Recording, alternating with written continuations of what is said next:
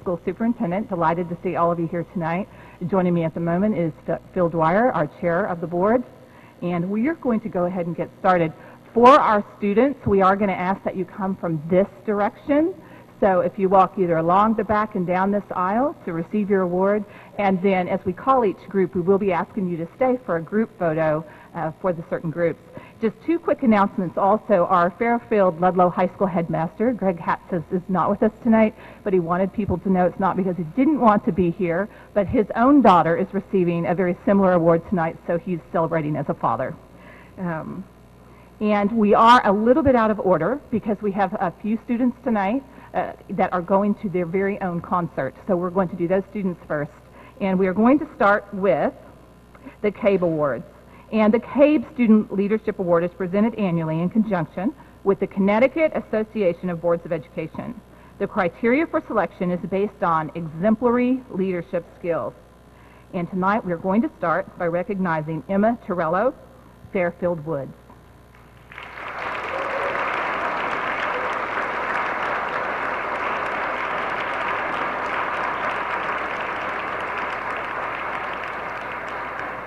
Emma is an exemplary student at Fairfield Woods, earning academic honors each marking period throughout middle school. Emma enjoys helping others in community service. She volunteers at the Torch Club at Wake Bend Boys and Girls Club, where she has helped out in many ways, including preparing and serving meals at the Prospect House in Bridgeport. Emma is a talented athlete as well and was an active member of Woods' girls basketball team. She also enjoys playing basketball, soccer, and lacrosse on community teams.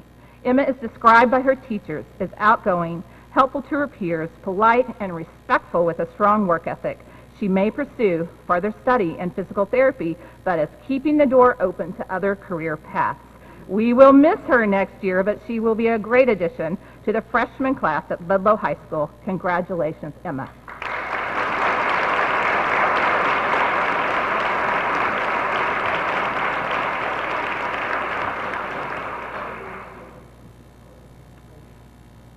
And next we are recognizing William Shostak, also from Fairfield Woods.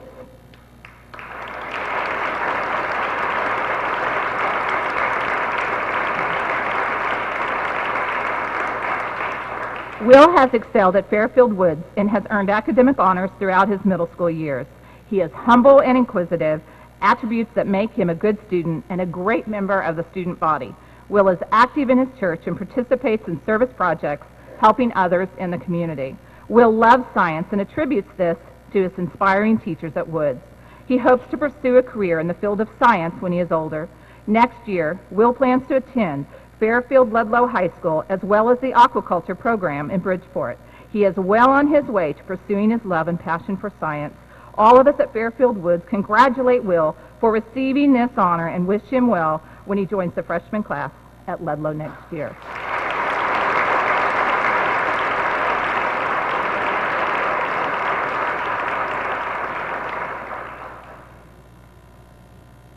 And if we could just get a round of applause for these two before they go to their concert.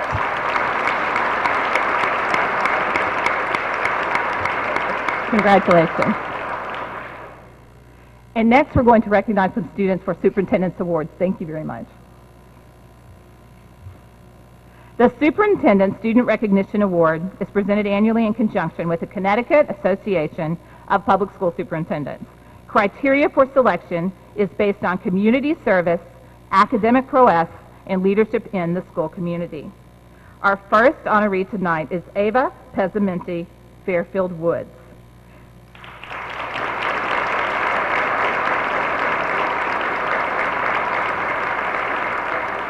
Ava is an outstanding student, consistently earning academic honors at Fairfield Woods.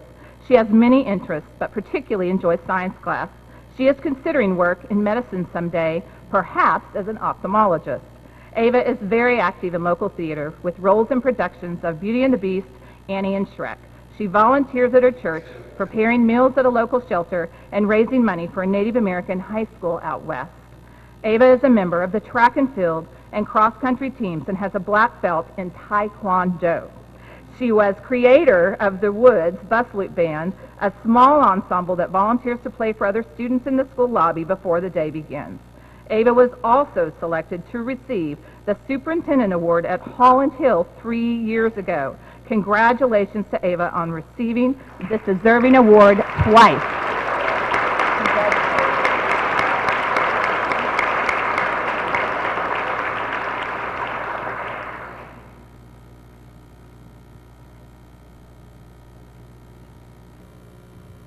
Our next honoree is Emmett Derby from Burr. Emmett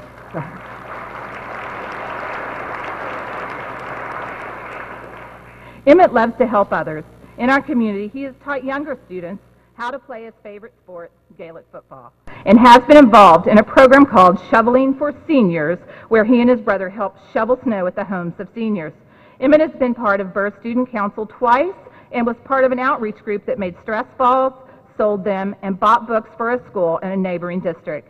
Emmett has deservedly received all ones on his progress report for work, social skills, and effort. We are most proud of the time Emmett has spent helping one particular student at Burr. Every day, Emmett helps this student pack his bag, escorts him to class, sits with him at specials, supports him in gym class, and makes him feel special. We are incredibly proud of Emmett at Burr. Congratulations.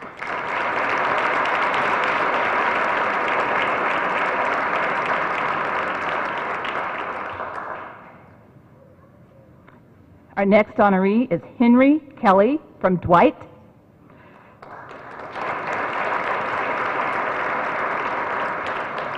When asked to describe Henry Kelly, the words kind, has my back, makes me laugh, cooperative, dependable, compassionate, empathetic, loyal, and responsible are how his family, peers, and staff at Dwight School responded.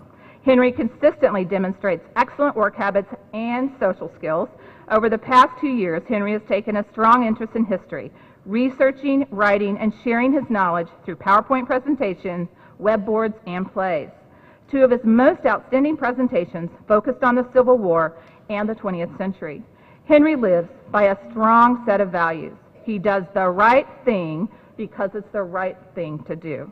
He is a team player, and he can be paired with any student and learn from the experience. He is a well-rounded individual who finds as much joy on the soccer field as he does having a leaf blower strapped on his back. Congratulations, Henry.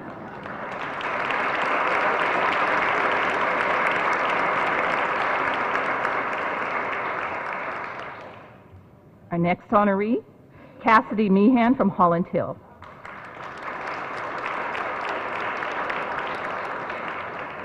Cassidy exemplifies leadership, scholarship, and citizenship, and is most deserving of this recognition. She is a natural leader both inside and outside of the classroom. She is kind and patient with all students. She exhibits a maturity beyond that of a typical 5th grader and often puts the needs of others before her own. Cassidy is a superb role model. This past fall, she was elected by both her teachers and her peers to attend a leadership conference at Sacred Heart University. At Holland Hill, she helps others through her participation in Holland Hill Heroes, Safety Patrol, and Job Corps. This year, she has also helped to raise money for UNICEF and has collected food for the Fairfield Food Pantry. Cassidy participates in travel soccer and is active at her synagogue. Holland Hill is honored to have Cassidy as a student and is very proud of her achievements.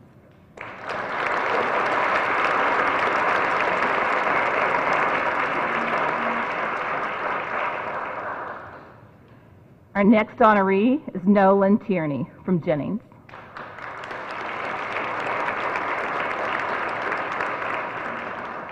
Jennings School is proud to have Nolan Tierney as this year's recipient of the Superintendent's Award. Nolan is an exemplary representative of the Jennings 5th grade. He has contributed to the school community as a former member of the student leadership team. He shares his musical talents as a percussionist in the school band. He is very capable academically and assists others in need on a regular basis. He is insightful beyond his years and has the capability to bring out the best in his peers with his calm, encouraging demeanor. Nolan is also musically involved outside of school. He plays and performs with a percussion ensemble at a local percussion studio. He swims and takes karate lessons. Nolan makes a difference every day. He is a great role model for all. Jennings School is very proud of Nolan.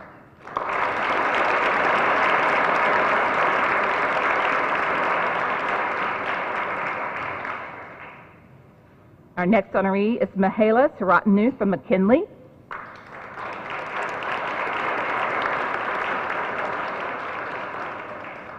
Born in Moldova, Mihaela moved to the United States with her family in the middle of kindergarten.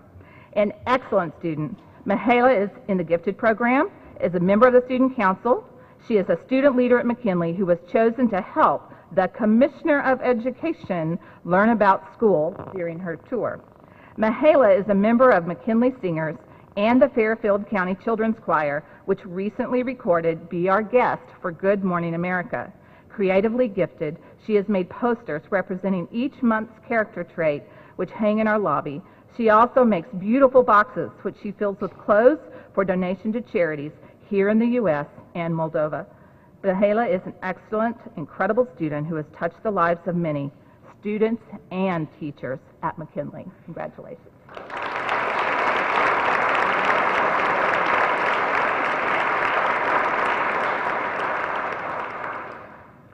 Next honoree is Asha Joliet, Mill Hill.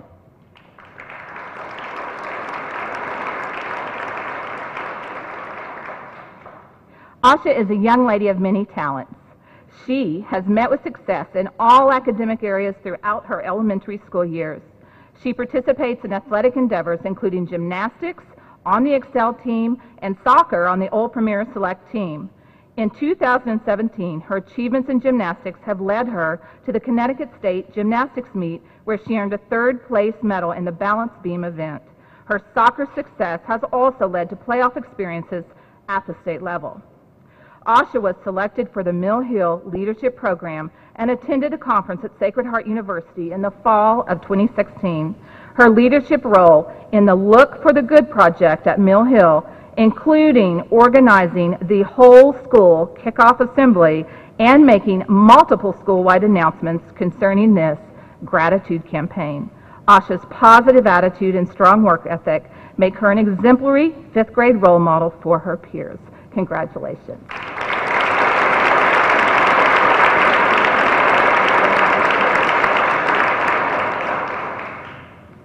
Our next honoree is Otto O'Brien, North Stratfield.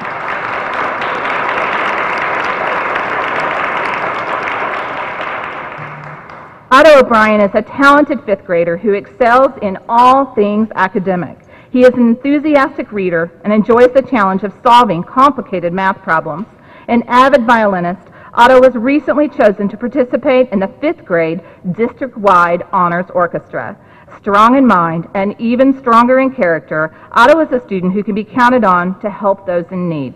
He is a considerate student who displays his leadership throughout the day and thus was selected to represent North Stratfield at the Leadership Conference at Sacred Heart University just this past January. In addition to being a role model in school, Otto is a Boy Scout who has helped many through his charitable works. He has participated in beach cleanups, collected gently used children's books for those in need, and has raised money for St. Baldrick's as part of Team Teddy, where he notably doubled his fundraising from last year. Congratulations.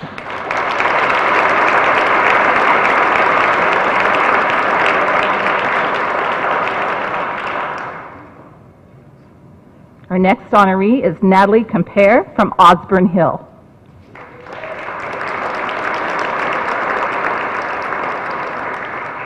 Natalie excels in school, academically and socially.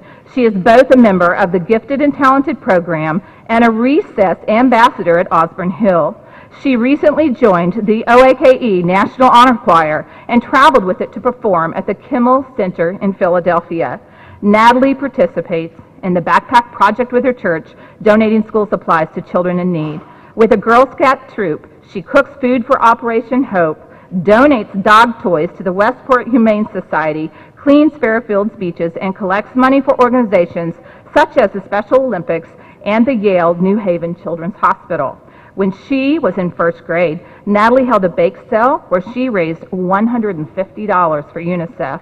More recently, Natalie worked with family and friends to sell handcrafted candle holders, donating their impressive profit of over $1,000 to earthquake victims in Ecuador. Congratulations.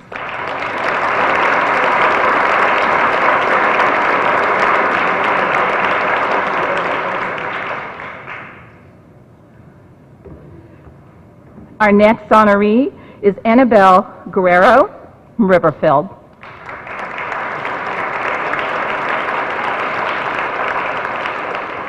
Annabelle is a hard worker who is generous with her time and talent. Oh, we have a whole group coming. Awesome. As a gifted third grade student, she engaged in many projects, including engineering, futuristic cities, inventing solutions for natural disasters, and conducting deep brain stimulation surgery on an animated website. Annabelle has the ability to connect with people of all ages. In addition to spending a day discussing American freedoms with high school students, she also researched and taught a very successful mini math lesson for a first grade classroom, and the students loved her. She is an avid chess player, which has taught her a lot about life. Annabelle says, "In chess, you have to think about your moves before you make them. It's the same with life. You have to stop and think about your actions before you make them." Annabelle is a kind and compassionate young lady and is very deserving of this award.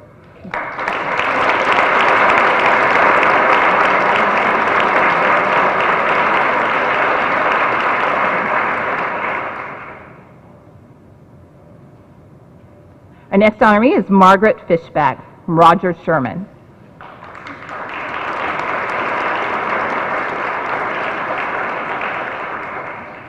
Maggie is an exemplary fifth grade student at Sherman School.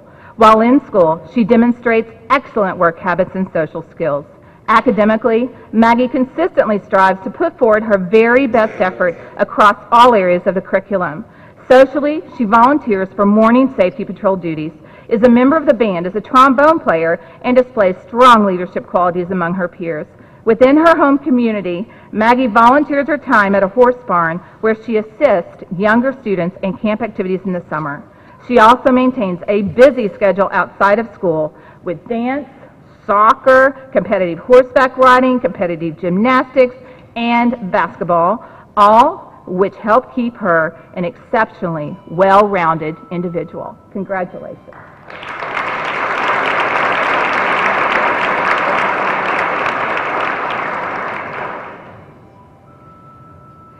Our next honoree is George Bentley from Stratfield School.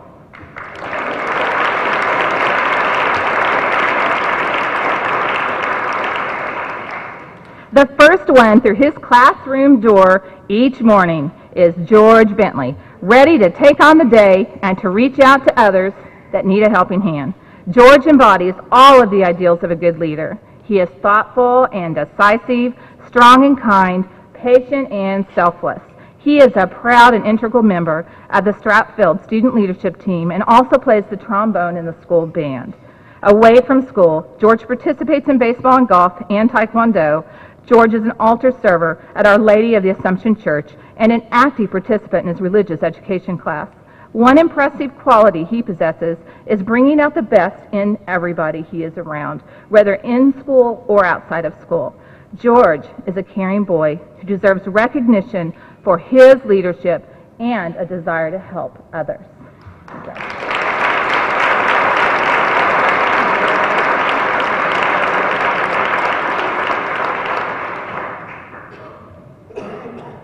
Our next honoree is Brian Meager, Roger Ludlow.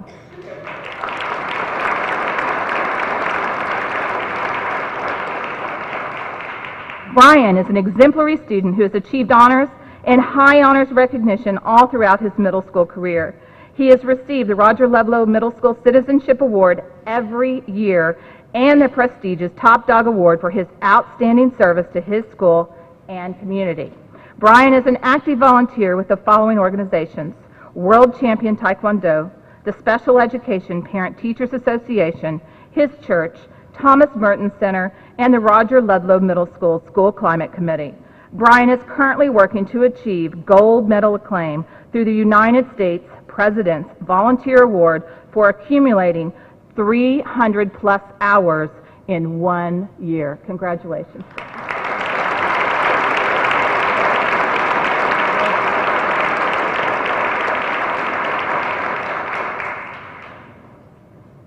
Our next honoree is Teresa Spinoza from Tomlinson.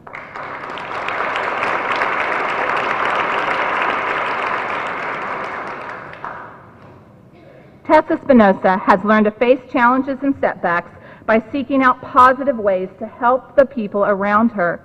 In school, she is actively engaged in both the Tomlinson Jazz Band and the district-wide 8th grade honors band. In the classroom, she has earned honors every marking period.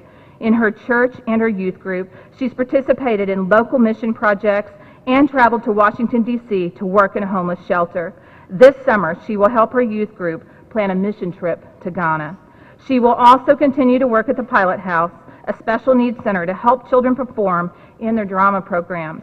On the softball field, she is the catcher. The catcher has to be a leader and act as a leader on the field, picking up her teammates when the pressure is on. Congratulations.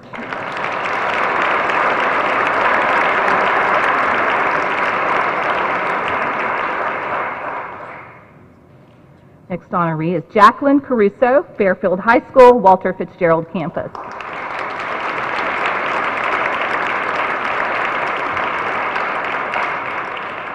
Jackie is a kind and caring student who transferred to the Walter Fitzgerald campus from Fairfield Ward High School in September. She is dedicated to her schoolwork, classwork, and to the Walter Fitzgerald positive school culture. She has consistently been on the top level in our school as she maintains a GPA of 4.0 or above, and she exemplifies the Walter Fitzgerald respect, responsibility, and integrity. Jackie has overcome personal obstacles to achieve her current level of success. Her accomplishments are an indication of her commitment to education and her overall personal growth. As part of her studies at Walter Fitzgerald, Jackie has participated in our Community Service Learning program. She spends 2 hours a week at Holland Hill helping in a second grade class as a component of her humanities project-based learning work. Recently, Jackie has shared that her work at Holland Hill has influenced her thoughts about her post-secondary study. Jackie seeks to improve life for herself and others, and we are recognizing her accomplishments as well as her potential leadership with this award. Congratulations.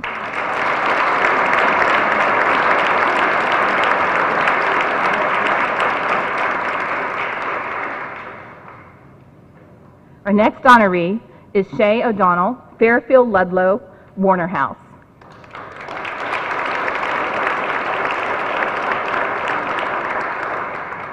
Not many individuals can say that they have attended 9 different schools in their K-12 career.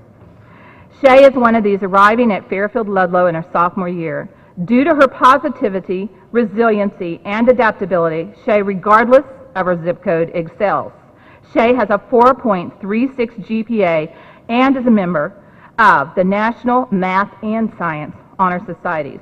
After her sophomore year, she elected to take 3 AP courses, and the result of her work was earning A's in all 3 courses and 5s on the AP exams. Despite suffering from medical setbacks, Shay continued to pursue her interest in ballet. She attends a local dance school and works as a customer service representative. She is an active member of the Fairfield Ludlow High School Make-A-Wish Club. Despite all the moving and adversity, Shay wouldn't change a thing, stating, "Because each experience I've had has made me the person I am today." Congratulations.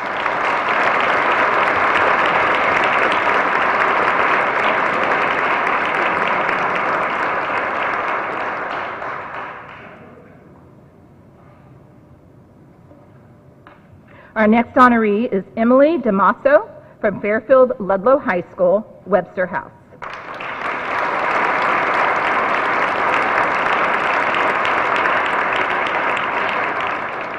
Emily's defining quality is her passion, which she applies to both her personal and academic lives. She will stop at nothing to fight for what she believes is right, taking action as a volunteer for Operation Hope and participating in our unified sports program. Her strong leadership skills have catapulted her to become captain of 2 varsity sports, soccer and lacrosse. Friends, teachers, and teammates can all describe her as intuitive, mature, and kind. On top of all this, she earned a commanding high school GPA in no small part because of genuine love for learning and her willingness to take on challenges. Congratulations.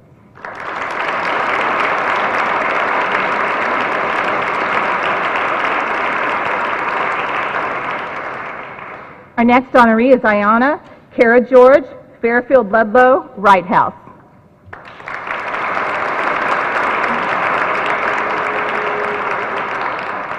Ayanna has achieved an impressive 4.1 GPA due to her academic success in the most rigorous classes that are offered at Fairfield Ludlow High School, leading to her induction to all 4 National Honor Societies.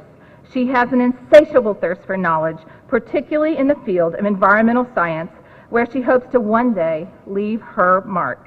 This has meant not only taking AP Environmental Science this year, but also engaging in summer opportunities with the wider Conservation Sea Turtle Network in Costa Rica and the United States Virgin Island National Park System in St. John.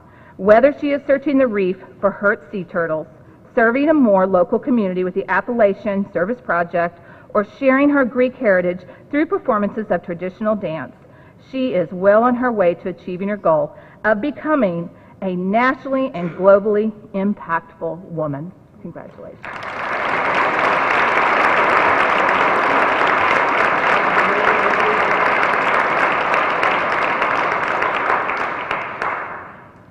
Our next honoree is Natalie Ziltsova, Fairfield Ward, Fitz House.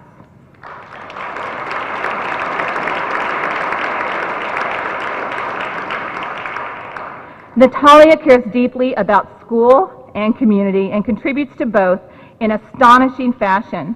Natalia has taken 10 AP courses, achieving exemplary grades in each, as evident from her 4.5 cumulative GPA.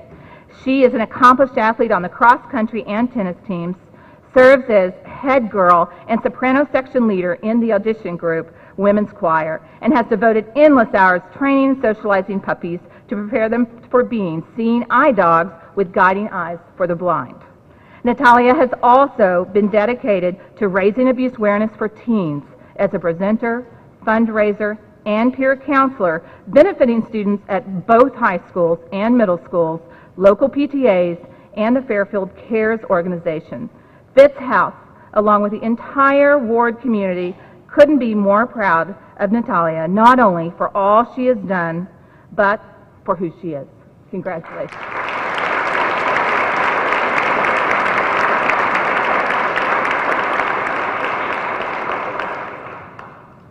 Our next honoree is Sarah Asul, Fairfield Ward, Pequot House.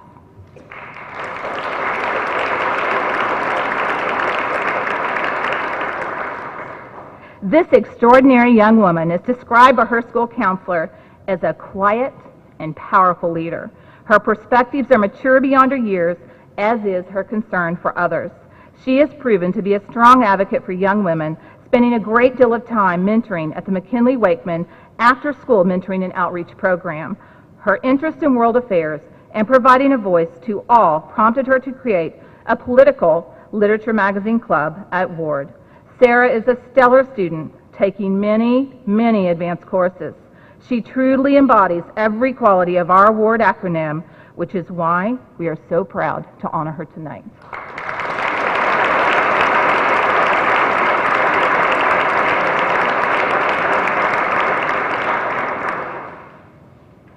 Our next honoree is Cameron Luther, Fairfield Ward, Townsend House.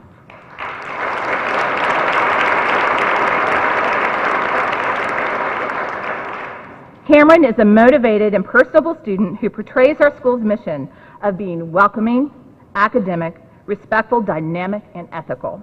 He has earned a 4.01 GPA and participated in several AP classes, including AP Economics, AP Language and Composition, AP U.S. History, American Studies, AP Physics, AP Literature and Composition, AP U.S. Government and Politics, AP Calculus AB, and AP Environmental Science. In addition, Cameron is a co-captain of the debate team, co-president of the Fairfield Ward High School Young Democrats, a member of the National Honor Society, a member of the Raising Abuse Awareness for Teens Club, and a member of the Latin Honor Society. In his free time, Cameron accompanied his church youth group on a 2-week service trip to India, and from this experience organized a nonprofit club, Humanity Helping Humanity, entirely dedicated to raising support for impoverished children. Townsend House is very proud of all Cameron's accomplishments. Congratulations.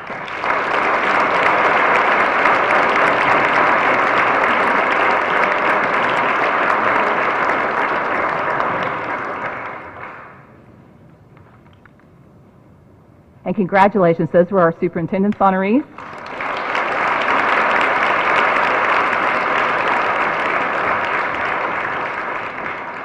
Next, we're going to recognize the CABE Student Leadership Awards, and they are presented annually in conjunction with the Connecticut Association of Boards of Education, and the criteria for selection is based on exemplary leadership skills.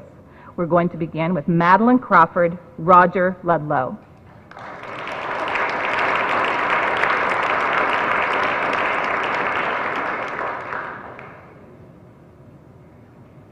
Maddie is an exemplar student who has achieved high honors every quarter in middle school, who contributes to our school's literary magazine, Ludlow Light.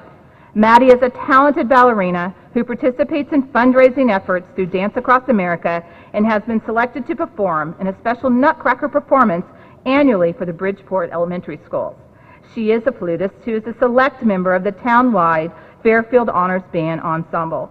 And in Maddie's spare time, she volunteers reading and writing book reviews for Bank Street College and has even traveled with Roger Ludlow Middle School's Ludlow Corps to deliver medical supplies and water filtration systems to impoverished villages and remote regions of Ecuador. Congratulations.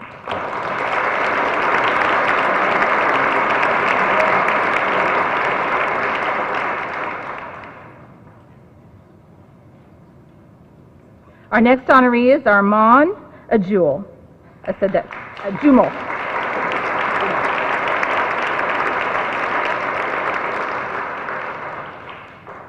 Armand has been an active member of Garuka Group since 2012. This group has provided 50 to 60 families in Fairfield County with food, hygiene products, and clothing. Armand has also volunteered numerous times as a food server at Merton House in Bridgeport and Operation Hope in Fairfield. He has served on the Roger Ludlow Middle School Student Leadership Club and has been asked to attend the Connecticut Association of Schools Student Leadership Conference for the past 2 years. Further, Armand is an exemplar student who has always been on the Roger Ludlow Middle School Honor and High Honor Roll. Congratulations.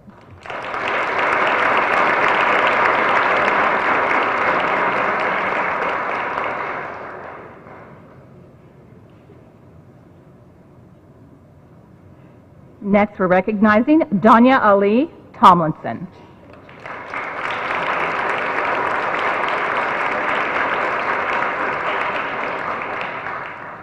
Danya is an amazing student who exemplifies leadership through her commitment to academic excellence as well as her activities outside of school. At Tomlinson, Danya is a member of the Chamber Orchestra, a homeroom helper, and an art helper. She puts in 100% effort in every assignment, and her efforts have awarded her high honors all 3 years at Tomlinson. Outside of school, Danya is on a year-round swim team and tutors at Kumon. Swimming daily while maintaining her grades has taught Danya to be organized and to manage her time efficiently. Danya enjoys being a part of a team on school projects and on her swim team. She likes to assist others and does so without hesitation. Danya's friends, teachers, and family describe her as hardworking, determined, strong-headed, and focused. Congratulations, Danya.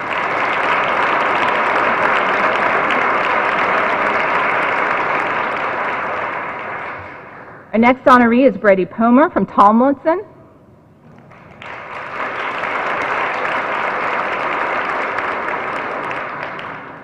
Brady is that student who is always focused, always working to help his peers, always taking great pride in the work he produces and the actions that define him as a person.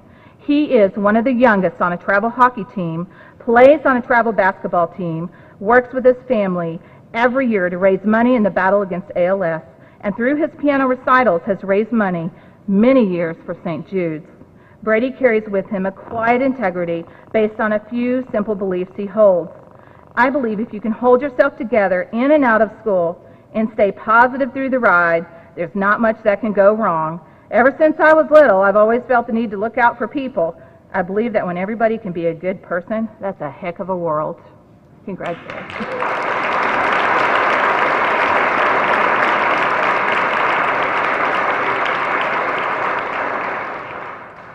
Our next honoree is Hannah Sharp, Fairfield Ludlow High School.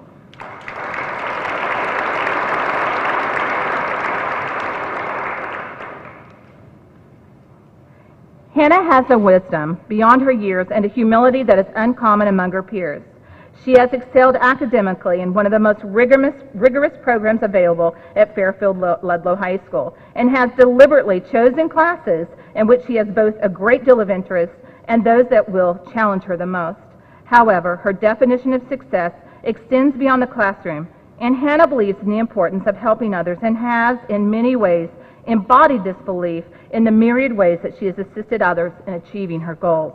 Whether she is working behind the scenes to promote positive interaction on social media or running alongside a peer to help him finish running the mile in the PE class, she is proven to be not only an outstanding student and a competitive athlete, but also a positive role model at Fairfield Ludlow High School. Congratulations.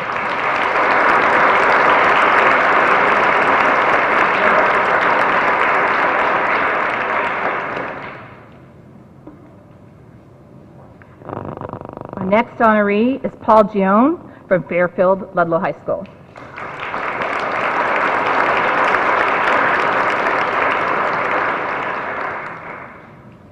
Paul has achieved an impressive 4.6 GPA due to academic success in the most rigorous courses Fairfield Ludlow High School has to offer. Paul consistently makes the most out of his high school experience. He is a member of the National Honor Society, captain of the cross-country team, band captain, and holds a position in the English Honor Society. Paul also leads Bible study at his local church. As a result of dedication to his academics, Paul has received the Connecticut Governor's Scholar Award, is a National Merit Scholar, and Class of 2017 valedictorian. Paul has earned the respect, trust, and confidence of his teachers and peers because he is a genuine young man. Whether Paul is teaching Sunday school or tutoring younger kids through the Urban Impact Connecticut program, Paul has demonstrated that he is a valuable member of our community. Congratulations.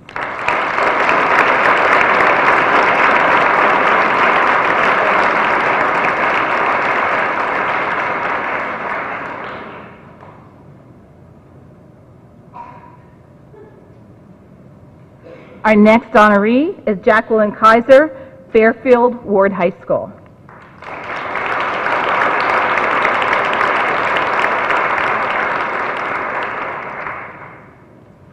It is with great pleasure that we recognize Jackie Kaiser with the CABE Student Leadership Award. Jackie is a founding member of Raising Abuse Awareness for Teens. She works closely with the Center for Family Justice to spread awareness about risky behaviors and the importance of healthy relationships. She also created a program, Calls for Justice, which donated old used cell phones, and currently Starwood Hotels are donating to her program. Last year, Jackie presented to the United Nations Conference on Gender Equality, where she addressed violence against women. She is the co-anchor of our weekly Ward TV broadcast. She also received the Youth Activism and Community Service Award by the Center for Family Justice. Congratulations.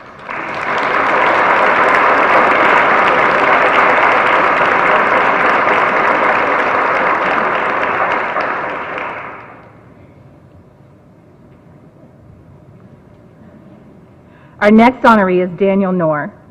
Daniel lives the Ward mission, welcoming, academic, respectful, dynamic, and ethical every day. In addition to his 4.48 GPA in challenging AP classes, AP Government, AP Physics, AP Calculus, and AP Spanish, Daniel is an accomplished singer, actor, and cellist. He's been in almost every concert and school play at Ward since 9th grade. Currently, Dan is not only the president of one of our most active organizations, the Key Club, but his leadership and responsibility have earned him the office of New England District Level Divisional Lieutenant Governor and board member for all of New England. In his spare time, Dan earned the rank of Eagle Scout with the Boy Scouts of America. Congratulations.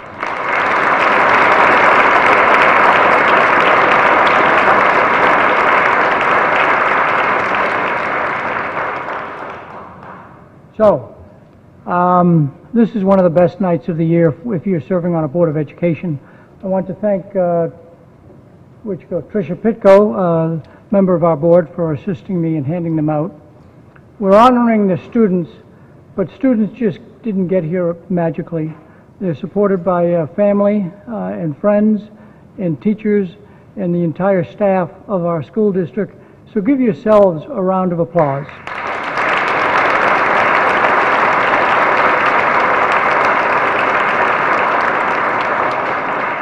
One of your rewards is to sit through the rest of our Board of Education meeting. Or you can go out and congratulate with your student, and we'll take a short break before we start the meeting so that you can say hello to friends and family. Thank you.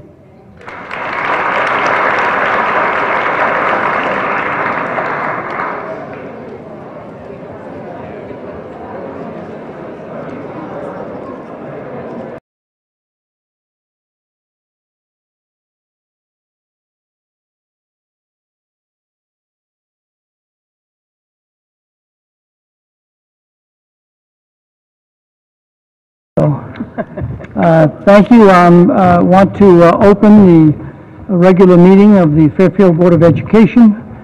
Present is Mrs. Eileen Lou McCormick, Mr. Mark Patton, Mrs. Jessica Gerber, myself, Philip Dwyer, Mrs. Tricia Pitko.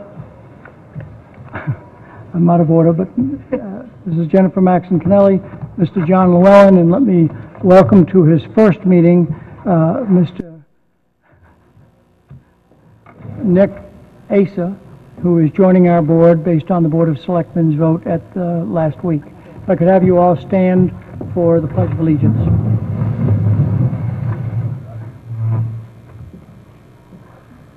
I pledge allegiance to the flag of the United States of America and to the republic for which it stands, one nation, under God, indivisible, with liberty and justice for all.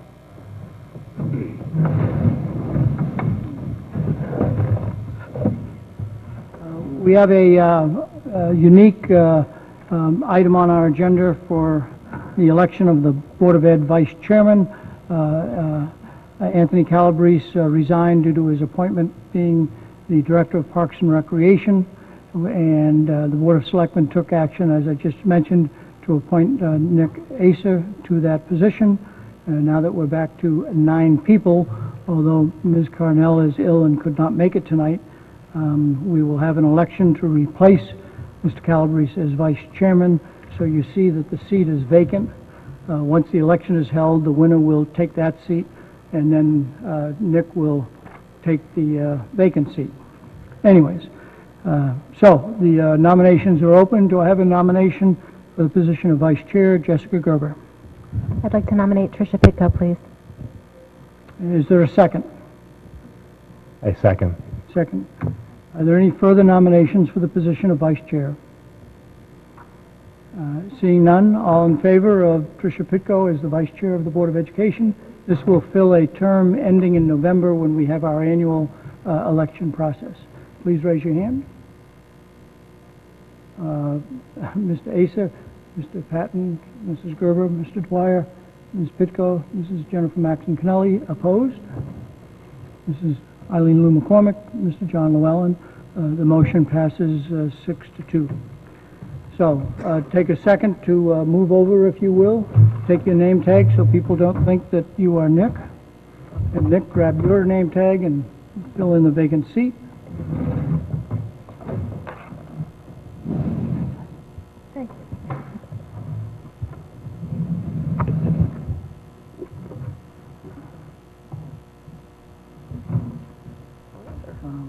Congratulations, Ms. Pitko.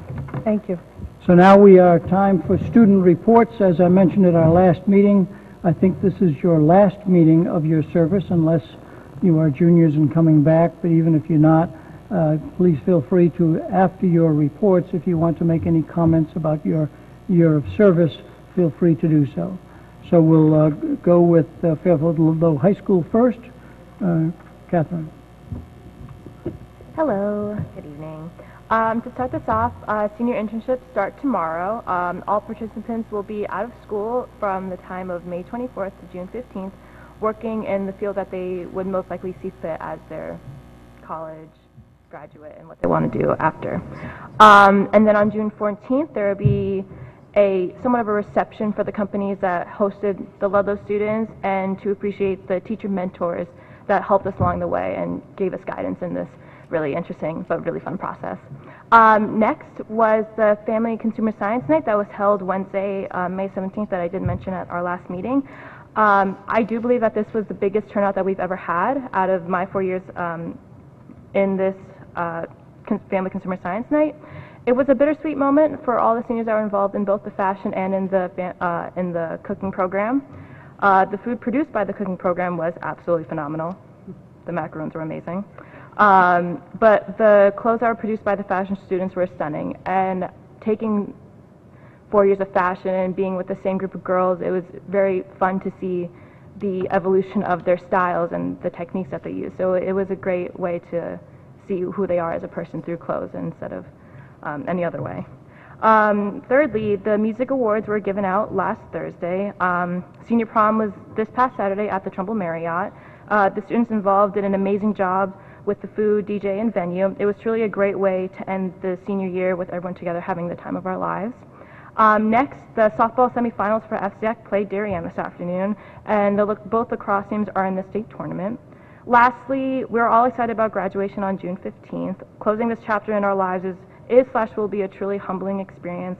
And I would just like to say thank you to all the faculty members, mentors, student friends, our colleagues at Ward, and you, the Board of Education, for helping us just make this year truly enjoyable. And I'm grateful to have been given this opportunity to be a student representative and to give you all the new upcoming things that were happening at Ludlow. So I want to thank you again for this experience. Thank you very much. Any questions for our representative from Ludlow? No? Who wants to go first from Ward? I suppose that's me.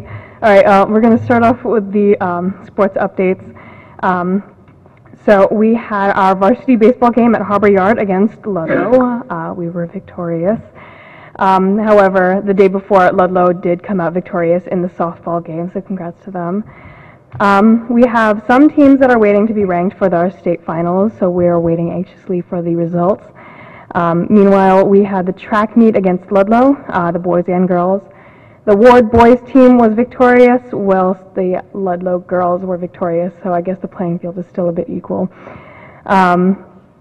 We had our mock crash 2 days before junior prom on May 18th with the Fairfield Fire, Police, and Ambulance Services and the Lesko Funeral Home.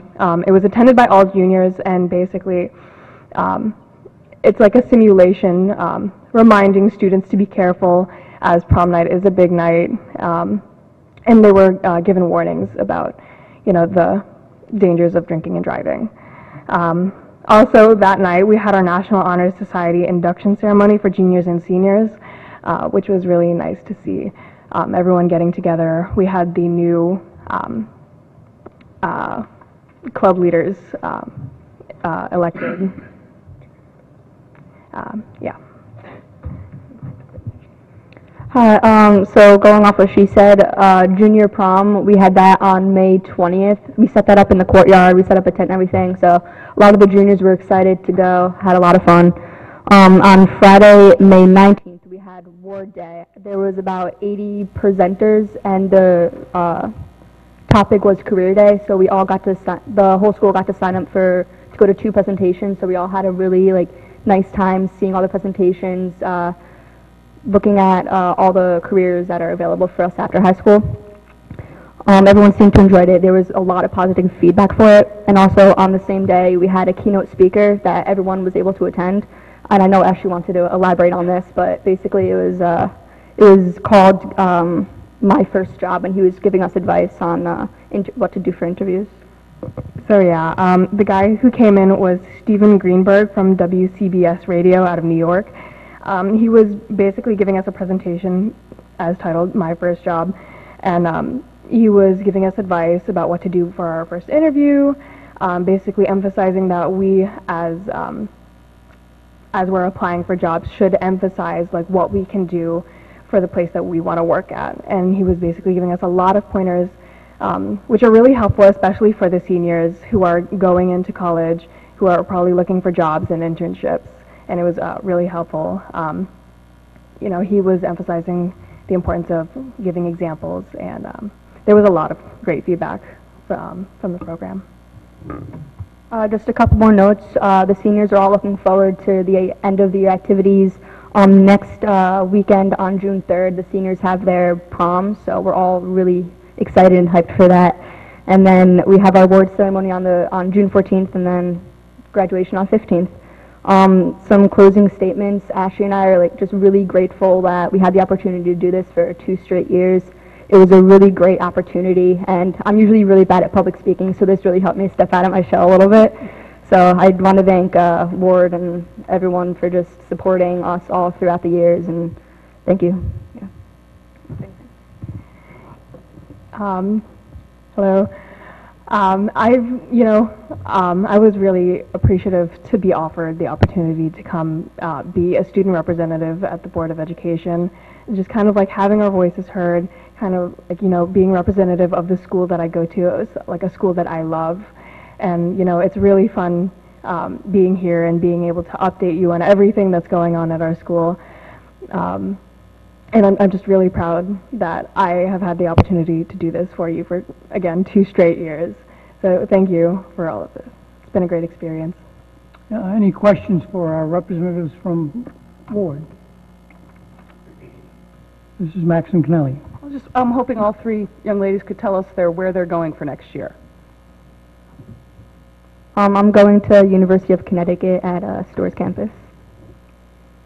I'll be attending Loyola Marymount out in LA. I'll be attending Kent State University in Kent, Ohio. Congratulations. Well, thank you very much for your year or 2 years of service and for occasionally answering Board of Ed members' questions that are thrown at you at the last minute.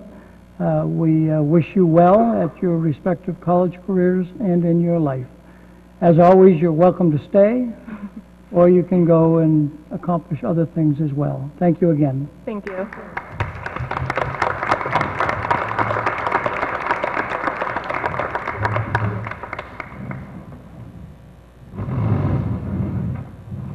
We're now at the point of the time for public comment on agenda items. If anybody wishes to come forward, please come up to the podium and state your name and address and make your comment.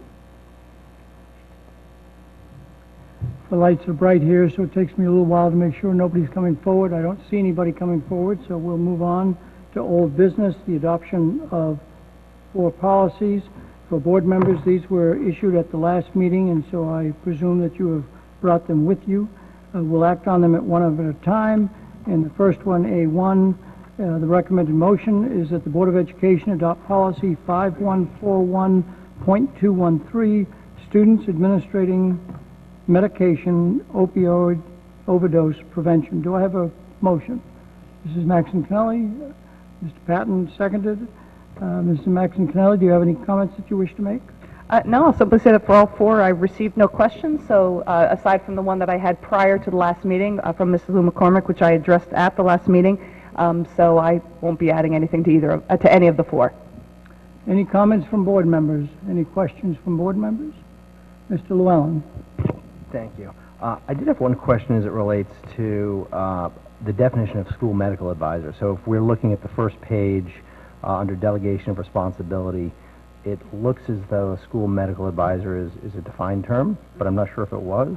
Is that someone who is a district employee, or is that someone who is a doctor consulting for? I was hoping Mr. Coyne could come up and help me with that one, or shout it from the seats. Probably is better if you, this is being recorded, I believe, so it's better if you do come up Sorry, to I the shouldn't have podium. given you that option. And, of course, state your name and position with the school district.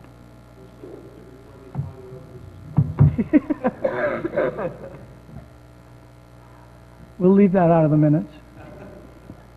Yes, please.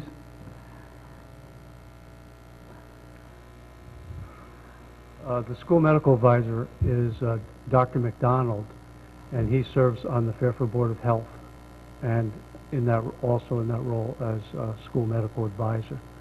So he's not an employee of the board, but any of the medical information that we need beyond our school nurses or beyond the supervisor of nurses is referred to Dr. McDonald.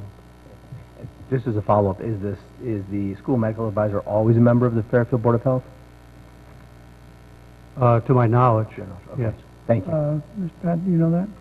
And I do apologize for drawing a blank on his name when he asked. I don't believe that's correct, because the Board of Health members are nominated through the standard channels, so I don't believe that he has to be a member of the Board of Health. I don't know that he is, Yes. that he works for the Board of Health. Correct. He's connected with the Board of Health, but not for us. He's a great and very knowledgeable guy, but Thank you very much. Any other questions, Mr. Llewellyn? No, I'm good with that one, thank you. Any other questions from board members? Seeing none, this is a voting item, so we'll go out to the public. Any member of the public that wishes to make a comment on the adoption of this policy concerning administering medication to students, please come forward, state your name and address. I don't see anybody coming forward, so back to the board for the vote. Oh, Mr. Patton has a question. Through the chair to Dr. Jones, inevitably, unfunded mandates like this always have budget implications. So under the required training and prevention training plan C, it says the district will create a plan to be implemented no later than July 1st, 2017, requiring the training of all school professionals, paraprofessionals, etc. Do we have any idea between time frame wise and cost wise of what implications that might be? I would actually defer to the policy committee. I don't know if they discussed that at all. We did, and I'm trying to find my notes on it. Hold on one second. Sorry about this. All right. I'm not putting my notes. I know that initially we met with the nursing supervisor of the district, and she spoke of how she is already doing the work of communicating with the company that makes this about getting some free samples to a large degree that she can, and so some of that we're already having in. I don't believe it's going to be sufficient for the entire district and what we're looking to cover. I don't have final numbers on that, but that is something that we had discussed in policy. That's just for cost of materials, though, right? Correct. So in terms of actually the time to train the staff, Actually, she made no reference to that, and I'll admit that cost of training didn't come up because I believe that it was something that she would be in charge of with staff and training of the staff.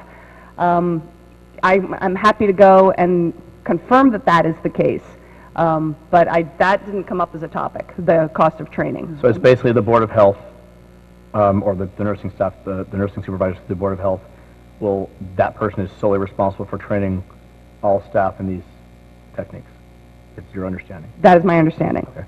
And frequently I don't know that it's for this case, but frequently with state mandates for training, they'll get scheduled as time permits within the scheduled professional development days. Any other questions on this policy? If not, for the board's vote, the motion in front of you is that the Board of Education adopt policy 5141.213, students administering medication, opioid overdose prevention. All in favor, please raise your hand. It is unanimous. Thank you very much.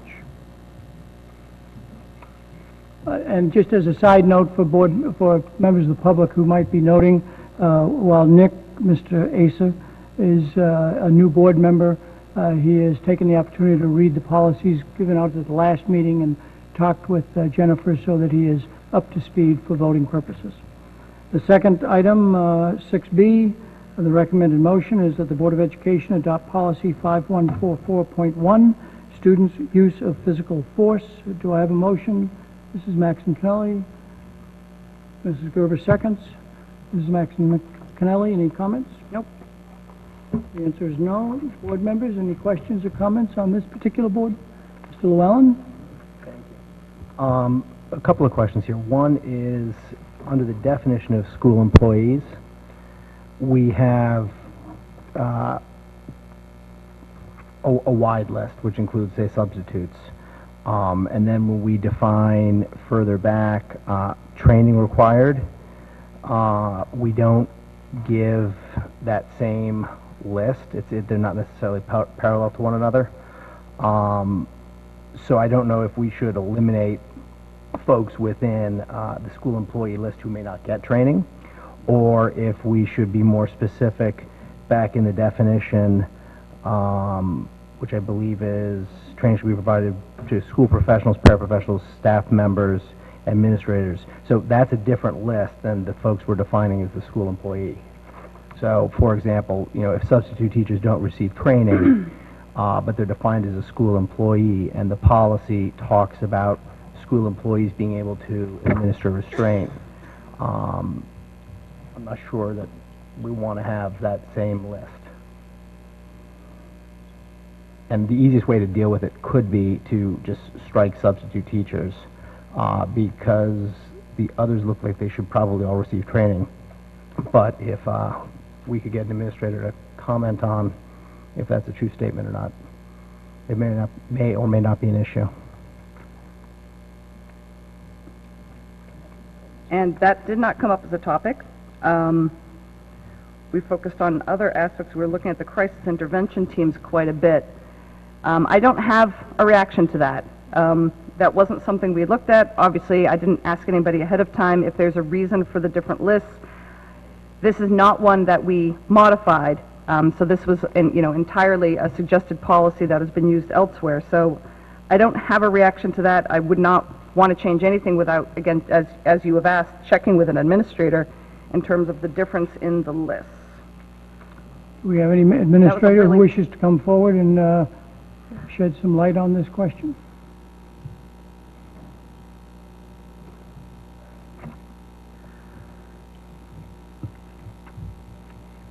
You might want to switch seats.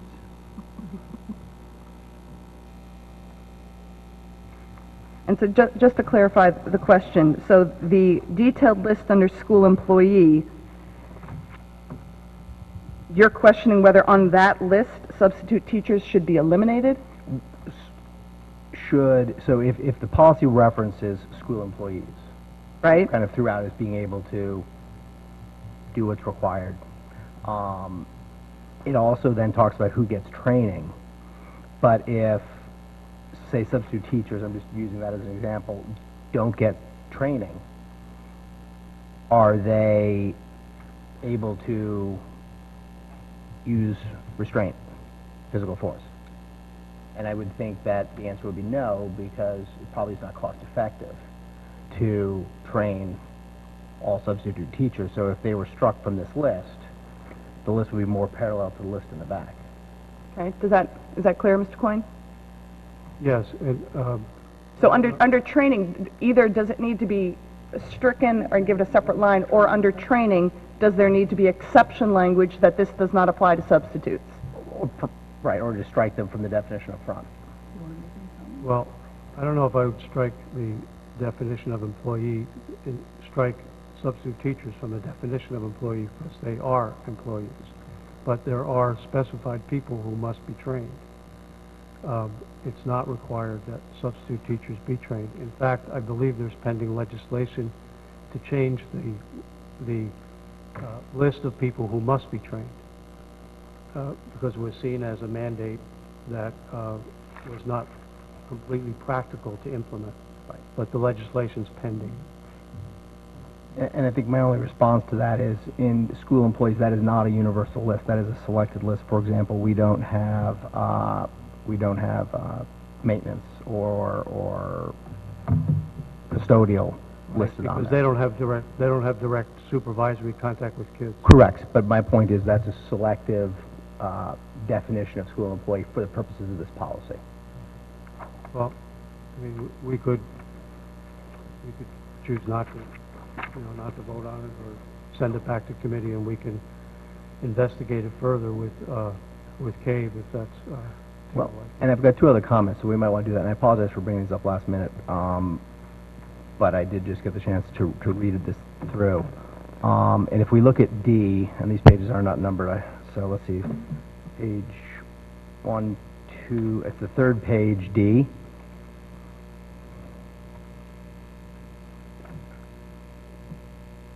Pharmacologic,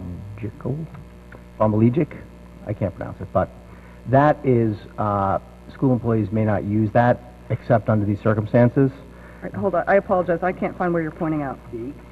Okay, well, I've got a D there. Oh, that D, sorry. Okay. So if we look at that particular area there, it says school employees may not do it except under these circumstances. When we look at the training only talks about physical. It doesn't talk about the administration of an agent or of a drug. So clearly I would think we'd want people trained on that before they're allowed to do it. So that would, I think, probably belong down in G as well, and it would also belong on the following page under required training.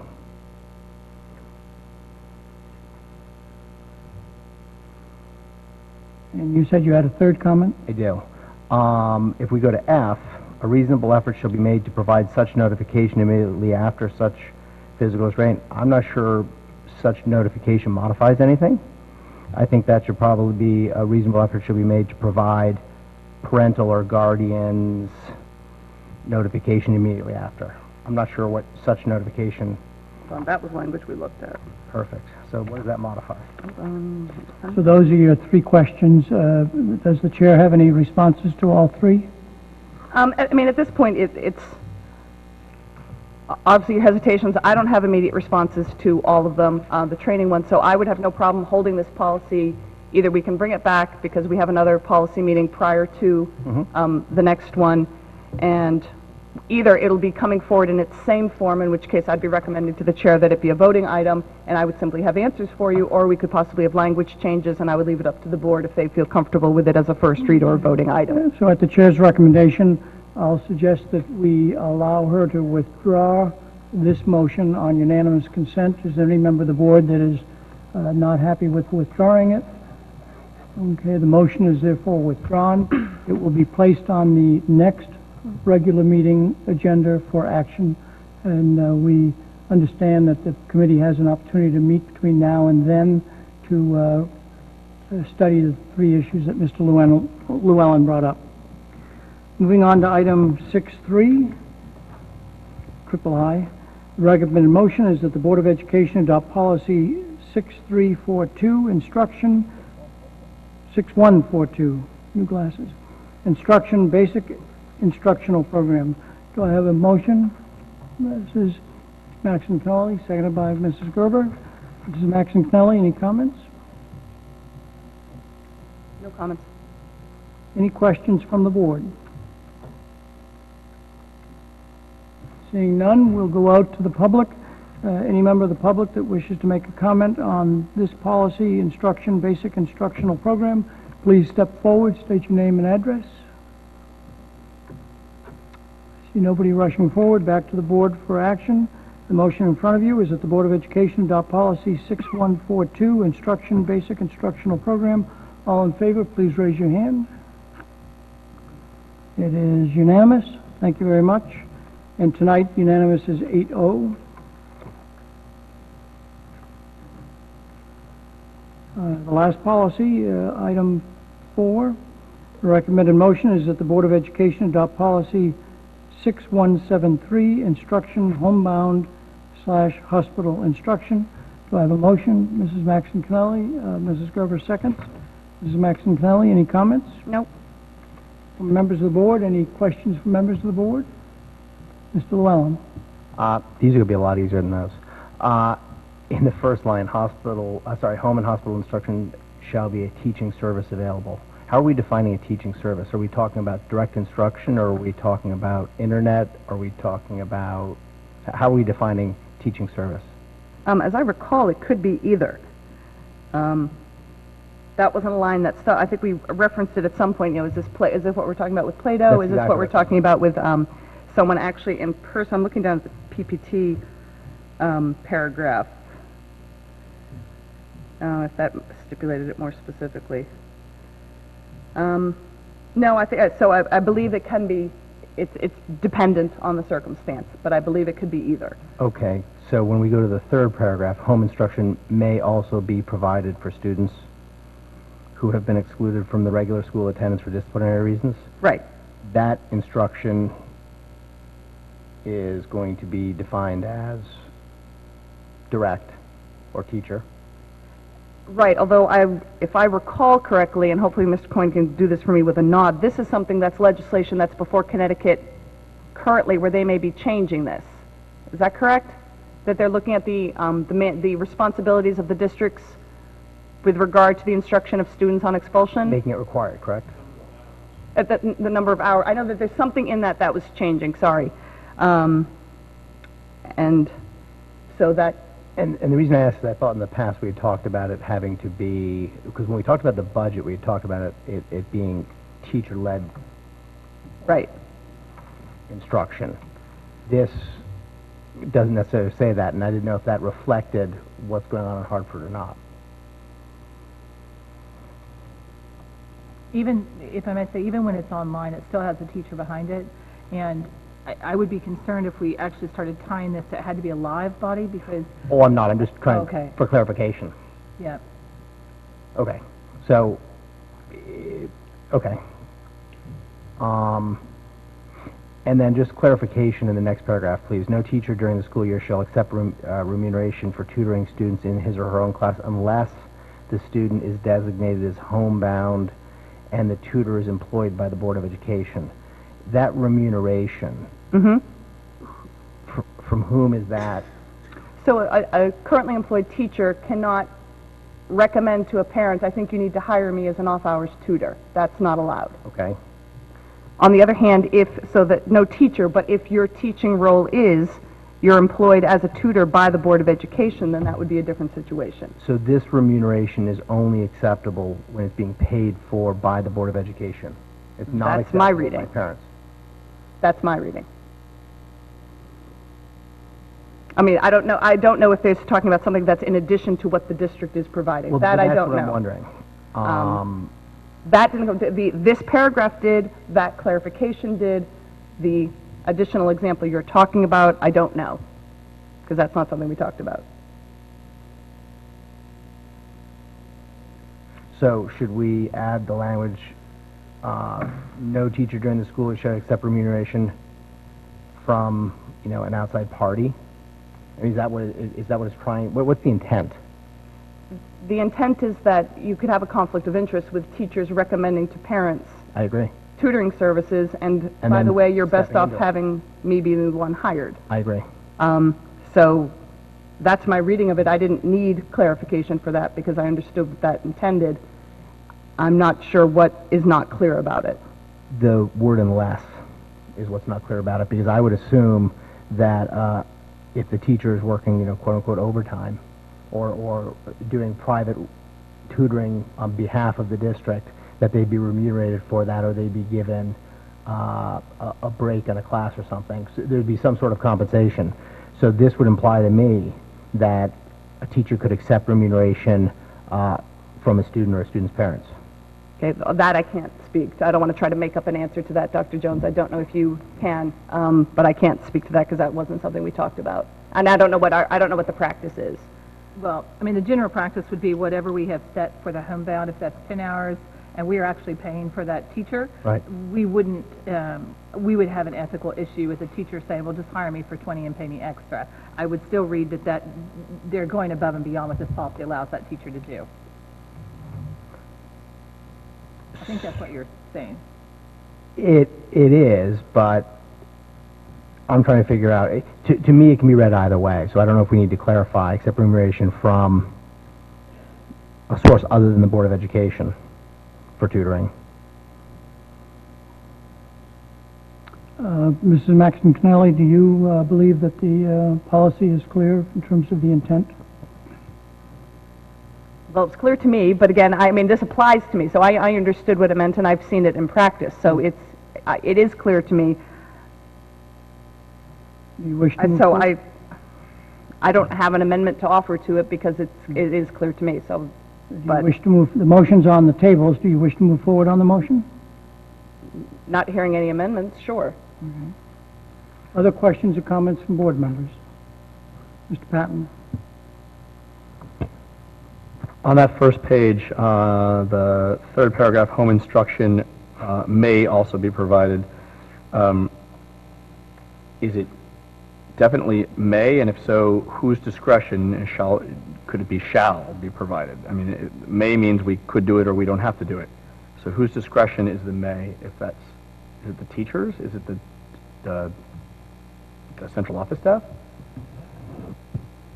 I'm deferring to you on this. I would say may and shall, really, I would want to, unless Mr. Coyne knows the answer, that's a legal piece. I Yeah. think you would want to have the attorney weigh in to make sure we're using the right language. Mhm.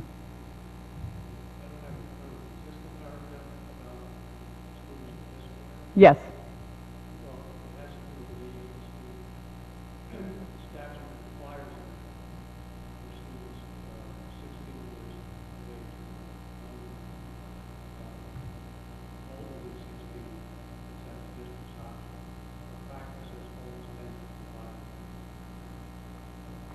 So may is a permissive word that allows for the differentiation between two ages of students.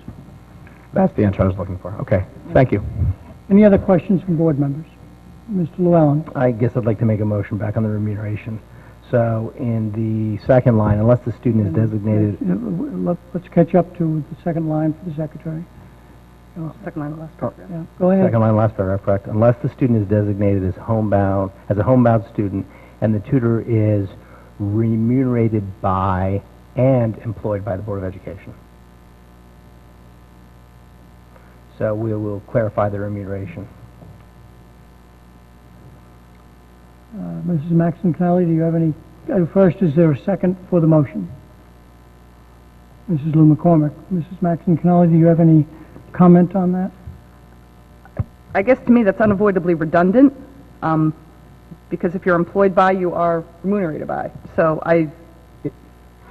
again, I don't need the clarification because I understand. But this isn't you, this is the public reading this, this is That's everyone else but reading again, it. but we come in with our bias, and so for me, it is clear, and saying paid by and employed by is redundant. So I'm never seeking redundancy, so I don't see the value in making that change. That's my only point. Okay, so Mr. Llewellyn, do you wish to make a comment in support of your motion? Well, I do, it's because it's modified by the word unless. So it's talking about accept remuneration for tutoring, unless, so there's an exception there. Unless the student is designated as a home, you could add another sentence, no remuneration shall be paid by anyone other than the district, but that was more wordy. I tried to go with 3 words rather than a sentence. And yes, if I had a whole sentence, it would probably be much more clear. But I think that 3 words may actually get past this board, but maybe not. Okay, so the motion's in front of us. Mrs. Maxon Connelly, do you have any comments since this is your policy? Not yours, but as chair of the policy committee? The only thing that I think, I guess just to make clear Mr. Llewellyn's point, is the fact that the second reference is to a tutor and not the teacher, the point that's not clear. In which case, if we changed the word tutor to teacher, then it becomes clear that you're referencing one and the same.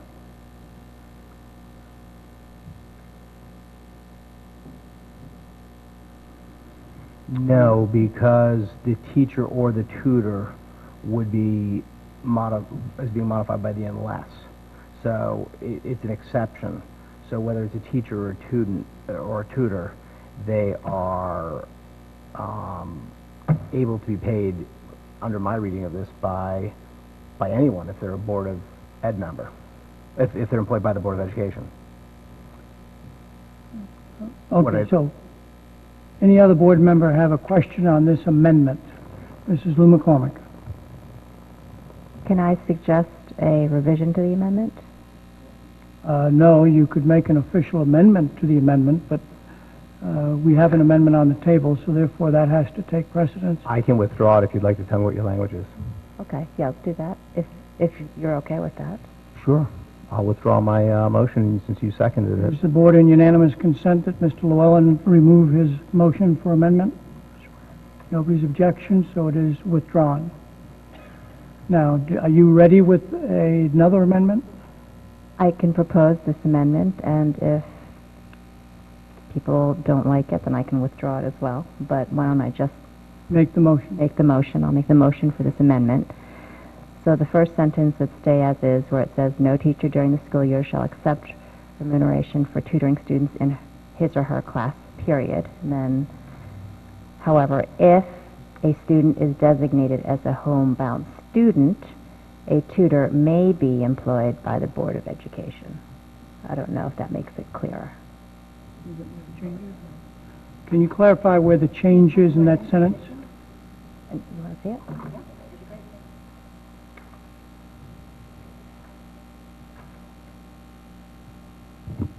I will second that.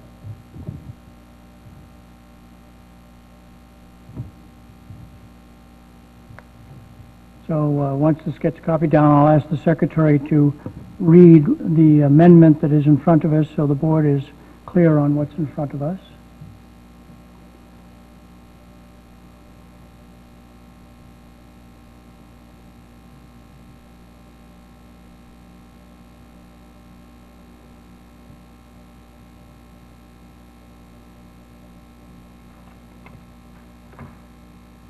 So the amendment that is in front of us is, No teacher during the school year shall accept remuneration for tutoring students in his/her class. However, if a student is designated as a homebound student, a tutor may be employed by the Board of Education. is the board understanding of that? Is there a second for that as it's written? Llewellyn has seconded it. Any further discussion from Mrs. Lou McCormick or Mr. Llewellyn on the motion? I actually think that's a lot better put than the way I'd had it, so no, I appreciate that. Mrs. Maxon Connelly, as the chair of the policy committee, do you have any comment? My comment is simply I want to make absolute certain that this represents the practice of the district. I don't otherwise have a problem with the wording change, but again, I want to make sure that sometimes there's a nuance to a word or a reason for a phrasing that's not occurring to me, and so before I vote on it, to Dr. Jones or through Dr. Jones to any staff member who's actually implementing this, if that amendment reflects the practice of the district. I believe it does. Okay. With that answer, do you have any objection to this amendment? I do not. Okay. Any other comments from board members concerning this amendment to the original motion? So let me go out to the public. This is a comment on the amendment and amendment only. Any members of the public that wish to make a comment on the amendment to the homebound hospital instruction policy, please come forward. Mr. Smaller. Yeah, thank you. Bob Smoller. In this case, I'm speaking as a math teacher. And I would like to just give you the consideration that we do have students who are not designated as homebound students who miss a quarter or a semester because of illness or injury over the course of the year.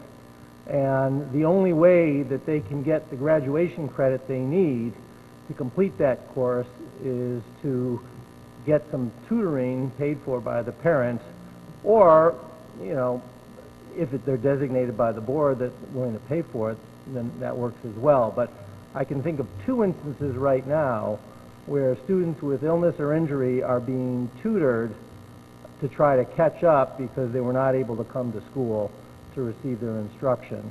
And in those instances, sometimes the classroom teacher is the best person to do that tutoring since they've been their instructor for the portion of the year that the student could attend class. So what I might suggest to you is that you keep the language that Ms. Lou McCormick has recommended, but maybe add something to say they can do it with the permission of the superintendent where appropriate.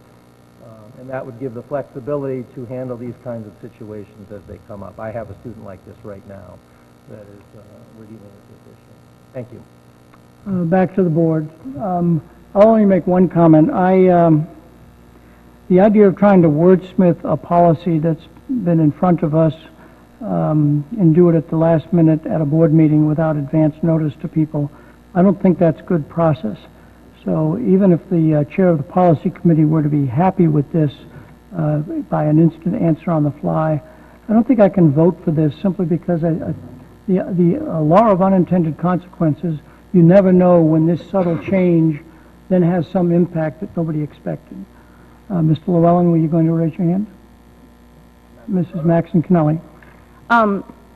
I will be in favor of the amendment, but I would like to use this moment to reiterate what Chairman Dwyer just said. It's really important I get these comments ahead of time. I ask it every meeting.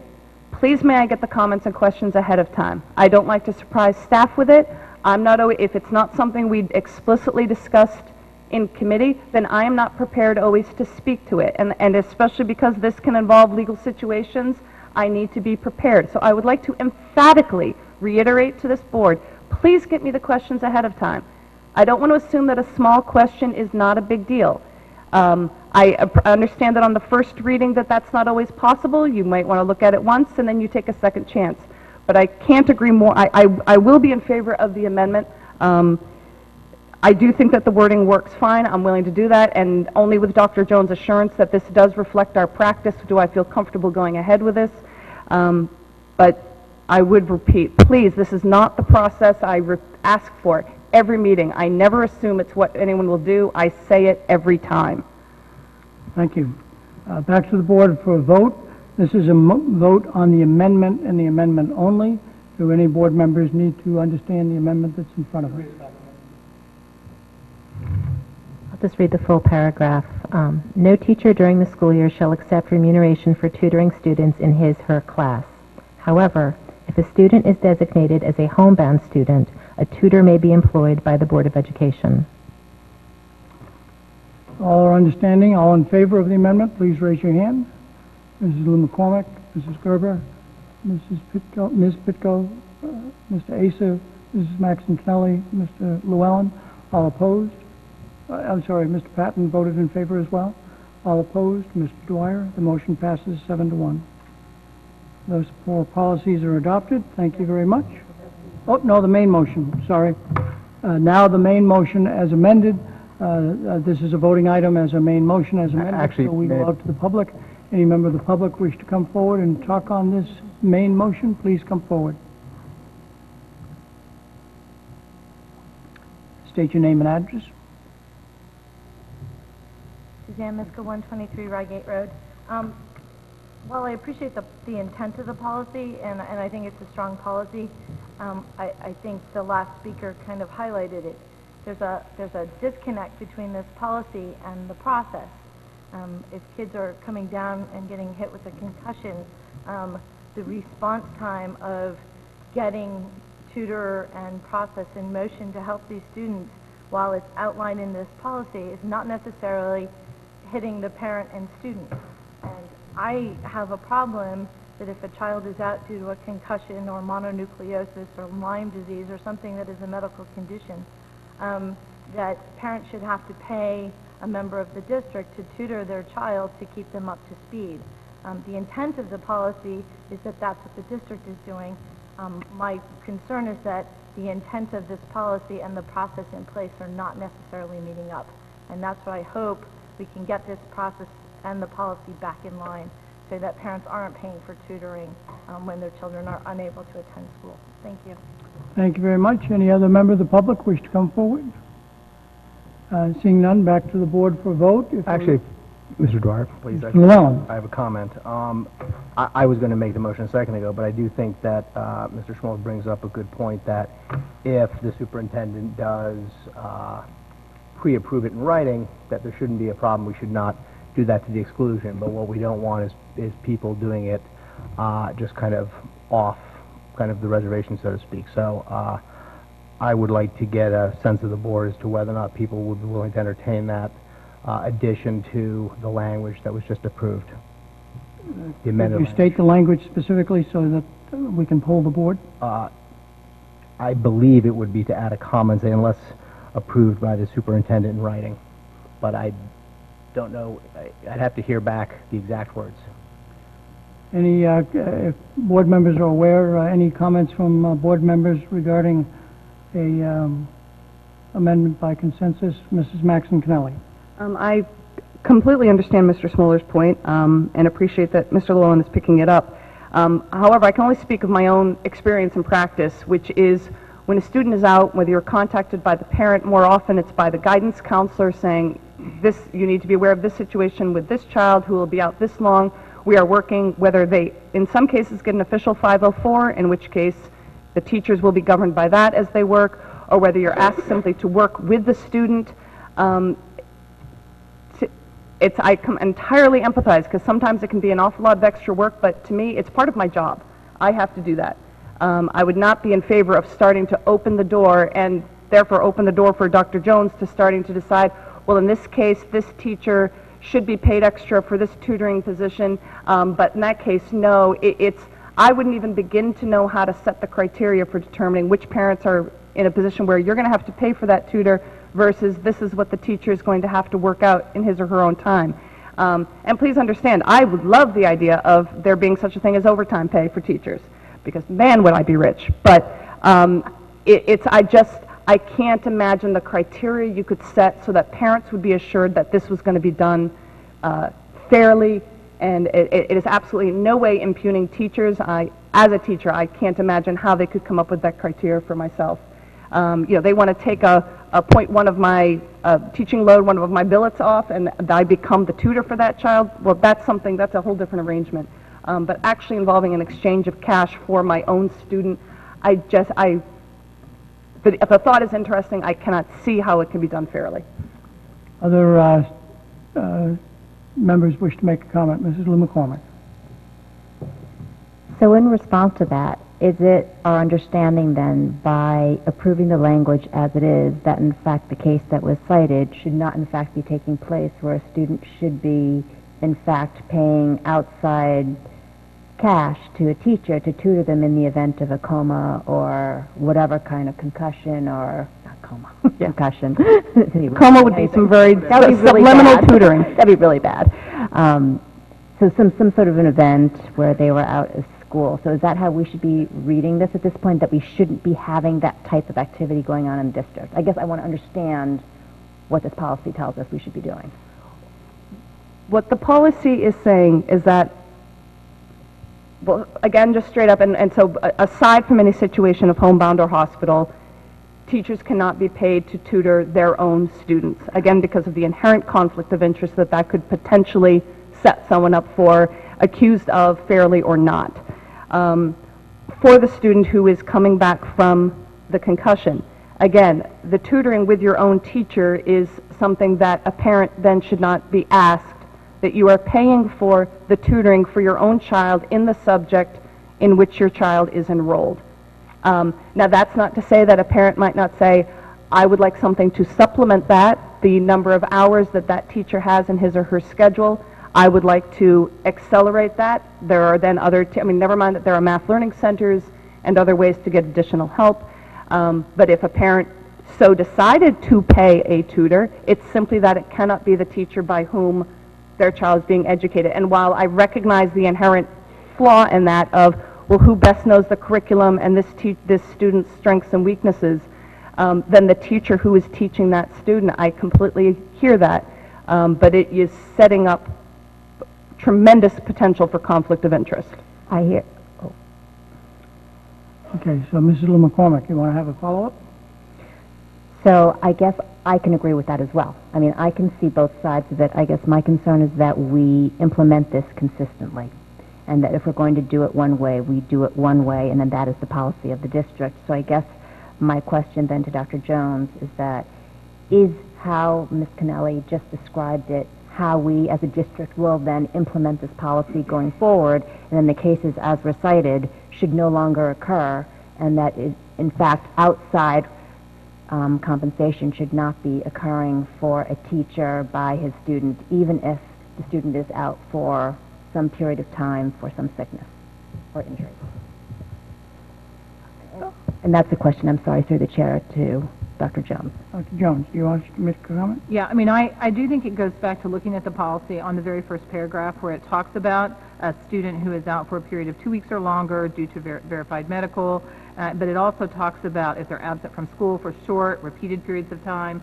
Generally, for students who have a concussion, for instance, those students will miss a lot of class. So I don't think, it's not necessarily a conflict of interest, I believe, in what our speaker shared. I think it may be looking at our practice and how we are actually determining who needs a tutor and who does not, and making sure that that process is very clear. I guess the question really is should the parents be paying the teacher outside, or should it be that the district is compensating the teacher for making up the work? If it's a student who, for instance, has some medical issue and they're out for 2 weeks or longer, or it is a short repeated period, we should be providing that. If the parent chooses to hire a tutor, it just shouldn't be just for extra tutoring, which often parents will do. It shouldn't be the teacher who has that child in their classroom every day. Any comment on that, Mrs. Pitko? Ms. Pitko, my apologies.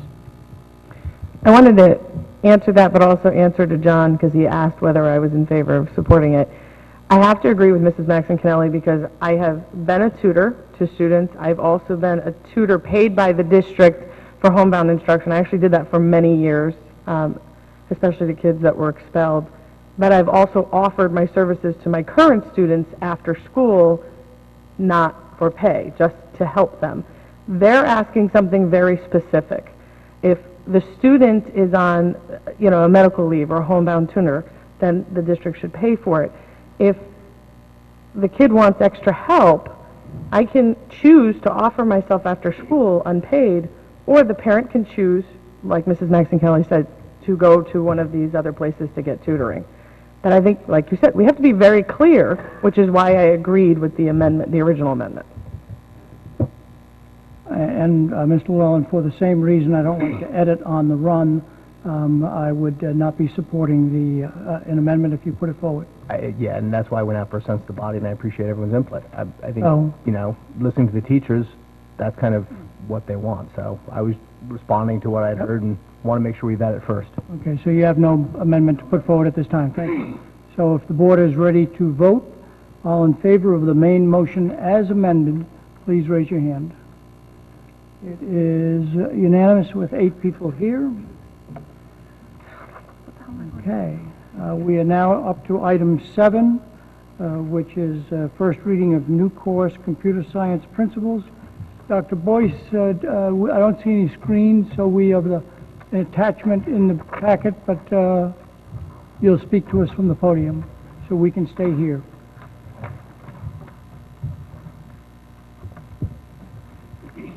Dr. Meg Boyce, Director of Secondary Ed. As the board knows, we typically do not send you new courses for approval outside of the regular renewal process.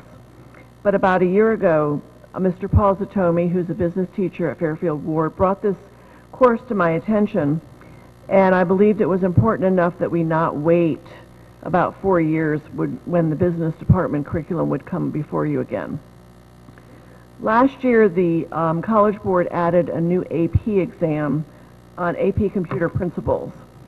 And as I looked at the course and listened to Mr. Zatomi explain it to me, it was apparent that it was a course that would add greatly to our program of studies and would appeal to a large variety of students and really encourage them to perhaps take more courses in computer science and various STEM subjects. The course only requires Algebra 1. It can be taken concurrently with AP Computer Science before it or after it. We have staff already in our schools who can teach it. It requires no budgetary support. We don't need to purchase anything, equipment or textbooks to offer it. And I believe it would be appealing to a lot of students, especially as you recall with the 8th grade course we now offer in coding. I think there'd be many 9th and 10th graders who would be interested in taking this course. So Mr. Zatomi and I met with the headmasters and the housemasters who oversee and supervise business. They agreed that it would be a good course to include. I presented it to Dr. Jones and also with the Curriculum Council who reviewed the curriculum document that you see in your packet. So I'd like to ask Mr. Zatomi to talk a little bit about the content of the course and why he believes it would be valuable for us to offer it. And this is enclosure number 1 in your packet. Good evening, Board. My name is Paul Zatomi. I'm a teacher at Fairfield Ward High School. I'm a business computer science teacher there. Floyd had mentioned that I did bring this to our attention. I am also the AP computer science teacher at Ward High School as well. Microphone. Talk closer to the microphone. Is that better? About 10 years ago or so, AP College Board asked the computer science teachers their opinion on a new course, and we gave it to them. And we didn't think they were going to take our opinion to heart, and they did. They created a mobile-based course, completely free to schools that entracts the younger generation into computer science and looks at a bigger picture of computer science than just Java, which is the AP computer science. And that's basically it. It is outlined in page 2 of the draft. It gets from the basics of getting started, what is a computer, to more advanced things. It is also completely project-based, online, and the software comes from MIT, Massachusetts Institute of Technology. The curriculum, for the most part, comes from Trinity College and is one of the approved curriculums by the College Board. Thank you. Any other comments, Dr. Boyce? No? Questions or comments from the board members? Mrs. Gerber. Yeah, hi, thank you. I guess one question I had is, so is this an AP course or not? Because I know it says AP test optional. I just wasn't sure, like what level course will it be? When we met with the headmasters and housemasters, we debated whether we should offer it as an AP course or not. And of course, students can take the AP exam without taking an AP designated course. And after much discussion, we decided as a group we would prefer not to offer it as an AP course as a beginning, because we wanted to make sure that students were really going to sign up for it and not be turned away or discouraged by the AP designation. So our recommendation is that we offer it without the AP designation for now, monitor it over the next year or so and see how the student response to it is, and then determine whether we in fact want to make it into an AP designated course. But students can take it and still take the AP exam at the end of the course. Okay, and then another question I had, which you answered, is the only prerequisite is Algebra 1. So basically any grade could take this class as long as they've taken Algebra 1. That is correct, yes. Okay, and so I guess now, is this going to be for this coming school year? It's in the program of studies with the designation pending board approval. So if the board approves it, it will be available to students who requested it in the fall. And has there been, approximately how many requests? I know at Ward we have at least one class full for the request. I'm not sure at Ludlow what the request is. We'll find out and get back. Okay, great. Thank you. Mr. Patton. Normal AP courses to take the exam, most of the course preparation, because the exams are in early May, take place during that time frame. And according to your pacing guide, you've got basically, units 7 and 8 that might miss the boat on that. How would, if a student, let's say this coming year, even though it wasn't designated an AP class, if the student wanted to take the AP exam, would that student be prepared? And how does that work either now or going forward if the course designation changed? Unit 7 is an 8-week course, and it starts off around month 7 or 8. It's sort of an optional unit for the AP exam, and as long as the same with the last programming task, which is the Create Programming Performance Task number 2. The uniqueness of this course is all the students' work is posted on a Google site, and then that site is given to the College Board for review. So in the summertime. So basically, they can work until the end of the school year, even though the test is a month or 6 weeks before the end of the school year. So I'm confused a little bit. So, okay, so normally the College Boards would see just the AP exam scores, correct? No, not in this case. So, so whether this course was designated AP or not, the College Boards see the score of the test plus the work through the end of the school year? That is correct. My understanding of it, yes.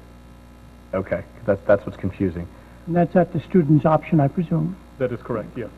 If the student decided, we had discussed this with the housemasters, to take the AP test, then I would make sure that they're, as the AP computer science principal teacher, to make sure that their website is set up, their portfolio on their website is set up as such to be presented to the College Board for grading.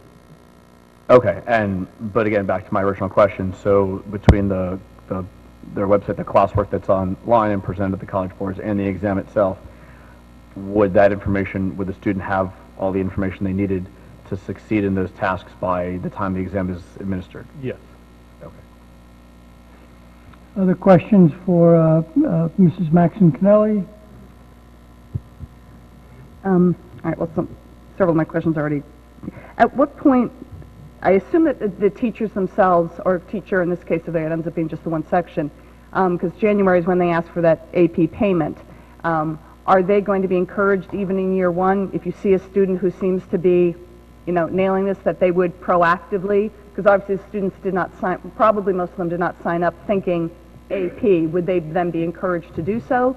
Or are you really going to take the first year of, we really need to learn from this one before we foray into that? I was going to pull aside my higher scoring students that looked like they were on the ball, basically, and say you might take this as an optional AP exam if you're interested in doing AP work. Okay. And then, of course, prep them that they would have to have a complete project done by the end of the school year, and the portfolio up to date. Okay, and I also just want to clarify the nature of the curriculum. What are we having to write, or is it absolutely nothing? Has it been entirely, and we are just getting handed this course? I mean, not that you wouldn't have looked it over, and obviously the way this is formatted had to have been done by you. Yes. But obviously we know summer curriculum work is going to be an issue for us this summer, but you're saying this is ready to hit the ground because everything is already done. All the projects done, the assessment's already prepared. There are several schools in the area that are also offering this as an AP course. New Canaan is one of them. Jonathan Law, I went to visit a couple of years ago when this was still in development. And I think Trumbull High School is using it. This school year was the first year as an AP course. So I have a lot of colleagues outside the district that have had that I can reference to as far as pacing, et cetera, et cetera. But if you didn't spend 1 hour this summer on curriculum work, this is ready to hit the ground running. I plan to spend my summer in Cape Cod.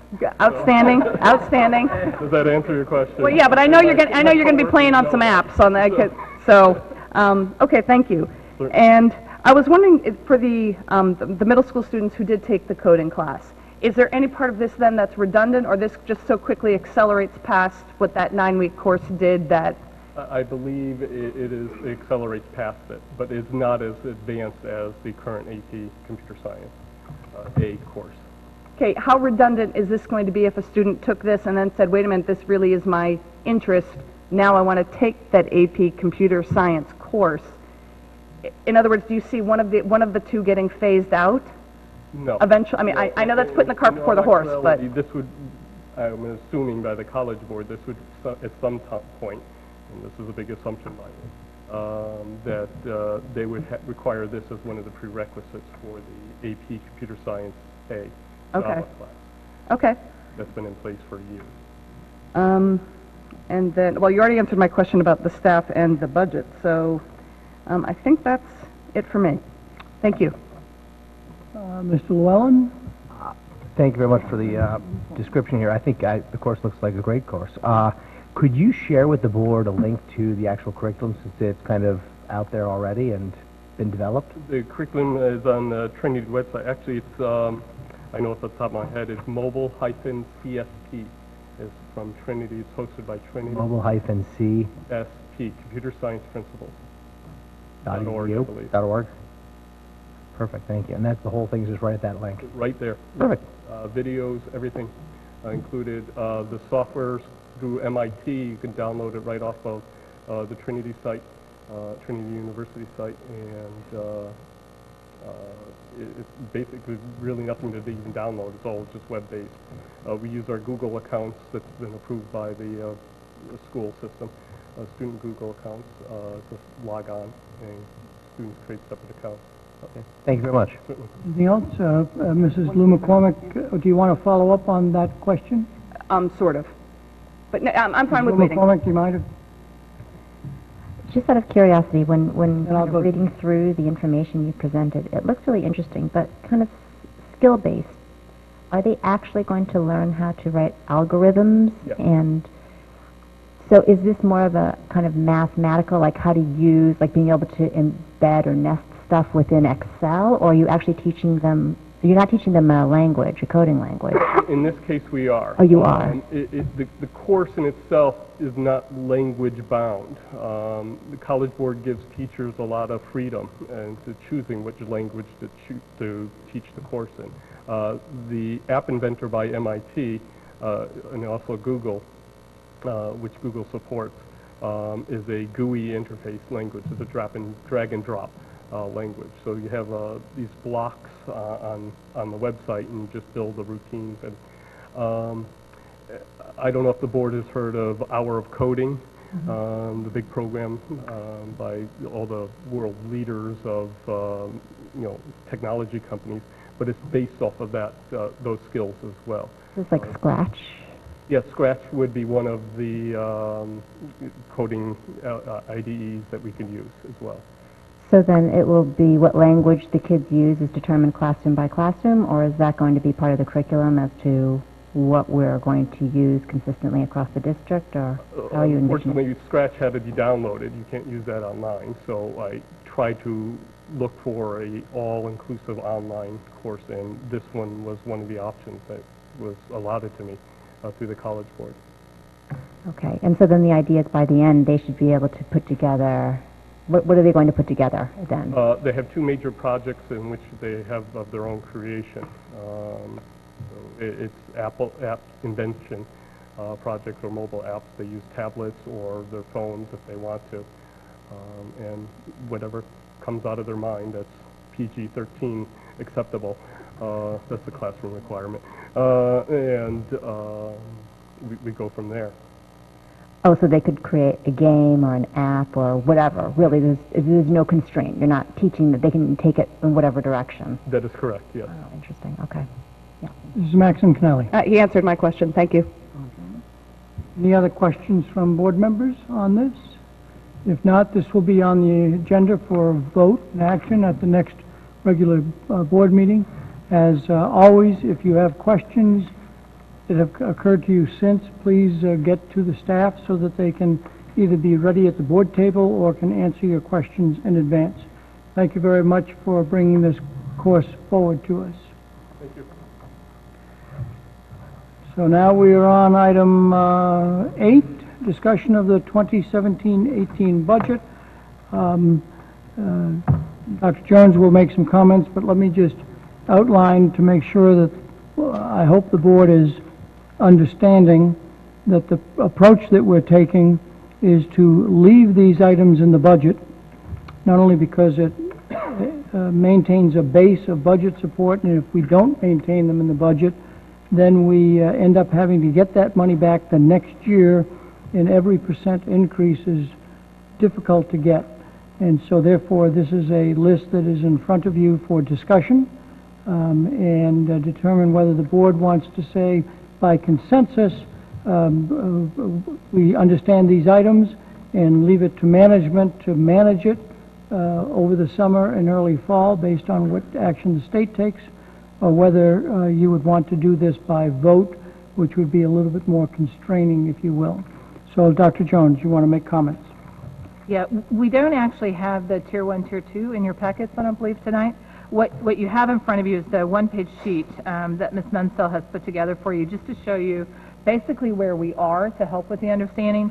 I think you know that we don't know what's happening at the state level. So where our recommended budget at the top of the sheet started at 168,757,000. We had $2 million that was taken out, but it was $2,033,000. And then when you look at the Board of Selectmen at $2 million, where that actually was put back in at the Board of Finance, and then the RTM approved amount was $168,724. So right now, if you look below that, when we approved the budget in June, we're only down that $33,000. I think it's really important, you know, to note that, because we talk about lots of reductions that could be, but right now we really don't know what we don't know. Below that, the only other caveat that we know that's different than the last time we met is our pension is $129,000 higher on the contribution than was budgeted in the approved budget. And Ms. Munsell, if you have questions for her, she certainly could answer that. But this is not, and I just want to kind of caution us to not let that look really scary. These sorts of number changes from the time we approve a budget until we get to September, there are going to be changes. We may need to hire 2 teachers because class sizes go up. We may have a teacher that leaves and we don't need to replace the teacher, so it may be a positive. But these are just changes, making sure that you're aware of where we actually are. Down on the bottom, when you look at that 1718, it just gives you an idea of what Mr. Cullen has for you in maintenance accounts and projects. And he did provide the memo for you that gives you more specificity on that. And you can actually see what those items are that are just simply on hold. And that just means that we've had to make some thoughtful decisions going into the summer. What do you do in July? What do you do in August? Maybe some of the projects we couldn't do anyway because we needed to go out to bid. They were going to take a little bit more time. This is really just, I feel like a safety net for the board to know that we're being very thoughtful in central office, trying to make sure that if we get $1 million reduction all of a sudden in, you know, July that we're not anticipating because nobody knows what's happening, that we have already really identified after looking at, you know, 3 pages of projects and accounts, what are those projects that we're either not going to do this summer, that we could have done this summer, or we could have done them, you know, later in the year, or what are those projects that we don't even have planned until the spring of 18 going into that June. And that just tells us, okay, this is the easier number to look at for a safety cushion. This is really just keeping you informed that we're being proactive in trying to make sure that we're being very thoughtful and being prepared for the summer, not knowing really what's going to happen at the state level. Okay, any comments or discussion from the board on the approach that we're taking or the items listed in the 2 handouts, one that was sent to you in the Friday packet and one that's in front of you tonight? Mrs. Gerber. Through the chair to Dr. Jones. Thank you for this information. I guess one question I have is, you know, when we got that kind of revised Tier 1, Tier 2 with the yellow and the orange, right. Is this, you know, because not everything that's on the memo that we got from Mr. Cullen last week is, there are other things on here, like the summer curriculum work, professional development, allocation reduction, those things. Are those still up in the air? Are those are still items that we would not anticipate that we would spend this summer in case we need them. Because we still right now, just with the 2 special education issues, there's still $2 million we really don't know. That's not counting anything else that might flow through the town side that could have an impact for us. We just don't know. So those items are still what we would just consider they're frozen right now. It doesn't mean we're not necessarily going to do them, and we hope that we can.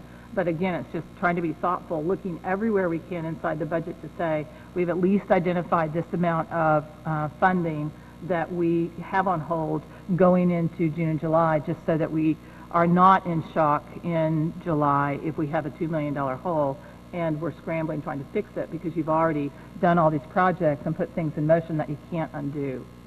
Okay, and then I guess the other question, because you had like the 2 PE position, the bus reductions, so are those still happening? Yes. So- I will say on the PE, that one is actually a .5 at each high school. They actually looked at their entire master schedule, and instead of having to take both of those from the PE department, they did a .5 and a .5 from each high school, and then they had some other areas so it's the same dollar amount, Okay. but where they didn't need sections for another area. Can I interrupt for a minute? Okay, I have So- another question. So perhaps in June, this page highlights the maintenance accounts that are on hold, but we should add the other accounts that are listed in yellow to this page, so there's a complete list of everything that you're on hold. Am I stating this correctly? That's correct. Okay, go ahead. Yeah, and then I guess another question I had, and you actually mentioned, that we may have to add staff, with class sections, and I just was wondering if you could give us a sense on the elementary level of where we are now, because there were quite a few. I mean, I went through the budget book, and there are quite a few that were within just a few students of needing an additional section in elementary school. I mean, some schools have like 2 or 3 grades that might need an additional section, and I was just wondering how that kind of plays into all of these numbers here. And I'm also, forgive me, I can't remember, at what point is kind of like the drop dead point by which you do have to determine how many sections you're having? Is it August 1st, or just, I can't quite remember exactly when that fell, but I guess just, where are we now? Are there any classes that will need an additional section that we already know of? Or are there some that, because I know when you built the budget, we've had more students come into elementary school, so are we now at any school already over that, whatever that threshold is to needing another section, or are we headed in that direction? And if so, how many sections are we looking at? Yeah, it is still too early to actually look at that. We knew going into the budget there were 13 sections where you were 1 or 2 students from going up or down. And until we actually get into the summer, we don't make those decisions. And one thing we will do this year is be incredibly thoughtful before school starts and really make sure that if we think we have 22 children in a class, we're going to have to confirm with all 22 of those families that they are indeed still here. And that can happen right up until when school gets ready to start, as long as we feel like we can still hire a great teacher for the children. Okay. Well, I guess so, just to kind of piggyback on that. So if we know, though, at some point between now and, say, August 1st, that we do have a kindergarten class, say, that has 24 students, or if we know that we have a 4th grade class or a 3rd grade class that has 26 students, will there be an additional teacher hired? Like, are we going to continue to make sure that we stay within those Board of Ed guidelines? I know it's not a policy per se, but it's been something that, the board and I think the district and parents kind of expect. So, I just think it's important that if we think that we may end up in a position where we would have classes going over, and I understand once you get into the school year, if students come in, sometimes you do end up going over that threshold, that 23 or 25 threshold, but between now and August 1st, can we assure parents that we're not going to go over that number? I think when we know more about the budget, I think that's going to be a discussion for the board, because what we have traditionally done is if we have 22, 22, 22, and one student moves in, we add a full section. For one class, it's 23. What most districts would do is you would have the one over, you'd have 23, 23, 23, and then you would add the section. And that's a different way of looking at it, and it really, obviously has huge budgetary implications. And, it isn't, like you say, policy-driven, because our policy is actually quite large. So that will be something going into the fall. I have to, see if the board, in fact, is comfortable with that. Instead of one child over on a grade level, we're going to add a full teacher position. Or is it each section on a 3rd grade needs to be one over, and then that's when you add the teacher. Okay, yeah, I mean, I just think, because we're kind of running out of time because we don't meet in July, and so we've got 2 meetings in June, basically, and then by the time we come back, it's the end of August, so whatever decisions are made have been made. So I just think it's really important that if this is something that you or the administration is going to be suggesting, that we actually do look at these numbers and maybe, are asked to be flexible with them. I think it's really important that, the public understands that, because it would be a shame to come back and have a number of classes that are, 26, kids that, we were assuming that, because we always discuss class size always comes up during the budget.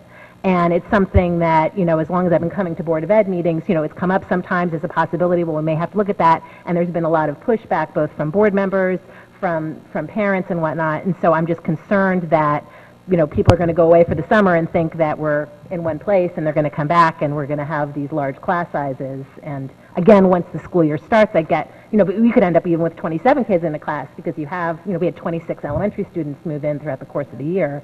So if we're already starting over, then we could have even bigger class sizes, which I think would be problematic, at least personally. I'm just speaking for myself. So. Other questions from board members on this, Mrs. Maxon Kennelly? Just a couple brief ones. And I apologize that I can't do this off the top of my head, but I don't know, Dr. Jones, if you know this, or if Mr. Cullen, he is. Whenever I see roofing, that gets my attention. I just can't remember what this, and it's only 10,000. I just can't remember what roofing is in reference to, and I never like thinking that we're not doing roofing work. So That if it's been identified as a need, so I was wondering about that. I don't think I have to remind you to state your name and position. Yes. For the record, Tom Cullen, Director of Operations. I'm glad you picked this one because this is good news. The roofing preventive maintenance program we've been doing for over 10 years, we're starting to get feedback from the contractors that we're doing very well. Our roofs are in good shape. We probably could look at a reduction moving forward of about 10 or 15,000. So we put 10,000 on the... So this isn't a project being held off. No. This is, it's not needed. Correct. Very good. And then, likewise, the hazardous materials project. Never like to think we're skimping on taking care of hazardous materials. This account is used for areas that could pop up during the year where a vinyl asbestos tile is in a classroom or in a teacher's office that maybe gets cracked or crumbling, and we have to go investigate it. So this would not be something that, the waiting over the summer, this isn't a summer project then that's being held. No. This is something over the course of the year, so if we don't get the huge hit that we're trying to prepare for, that money would then still be there and it would be used and it's fine during the school year. That's correct. Okay. And then for the projects themselves, I was wondering if there's any particular project that was especially near and dear to you because you know of the whole tough state it's in.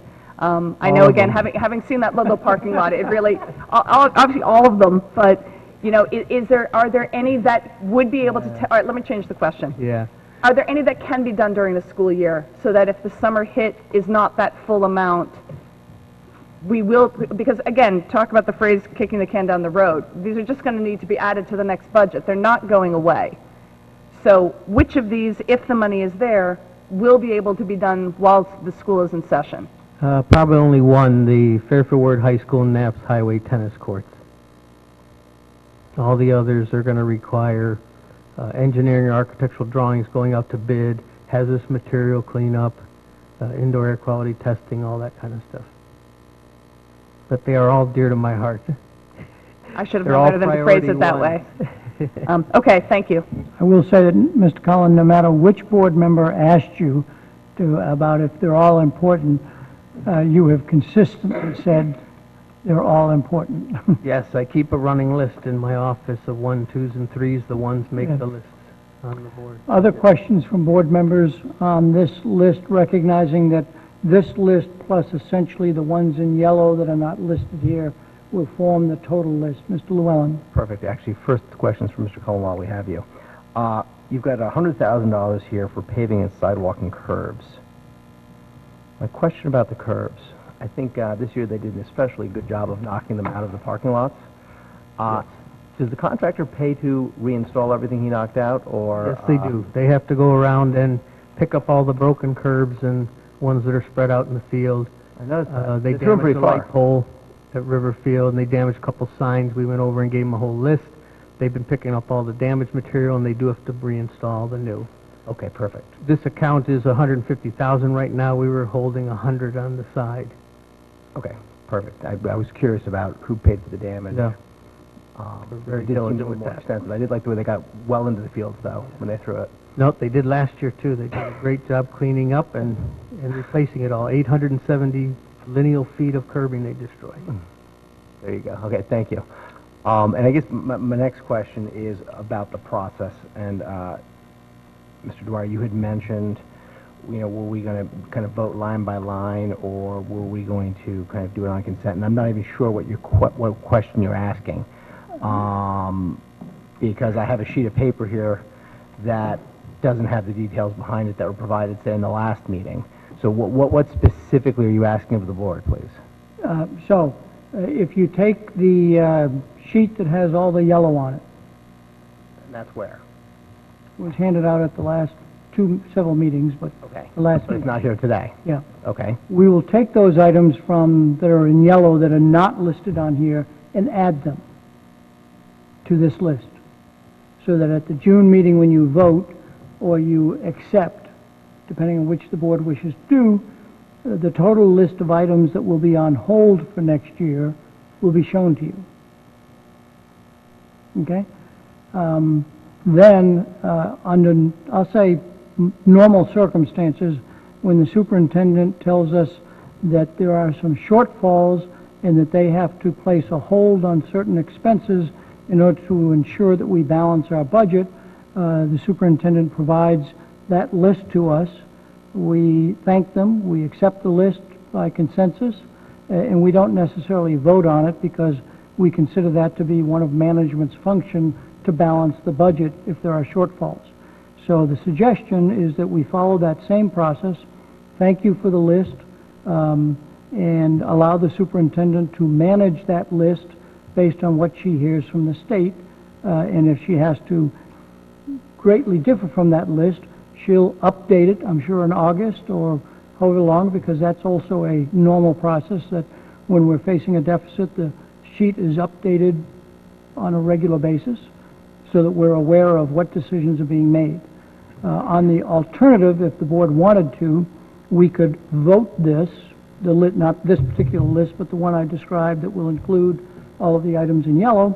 We could vote that at the next meeting, but then that would more constrict the superintendent to only use that list, and if found savings someplace else naturally that would allow her to release some funds, she'd have to get board action on it. So, Mr. Llewellyn, as you might imagine, I am always in favor of giving flexibility to management to manage the budget because they're paid to do that and we're not.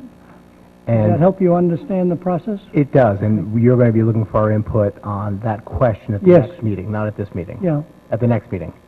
When we have it in front of us. And I guess my request is, and I've asked this a couple of times, as we go through things that are handed out in prior meetings, can we always have 100% of the attachments at the table?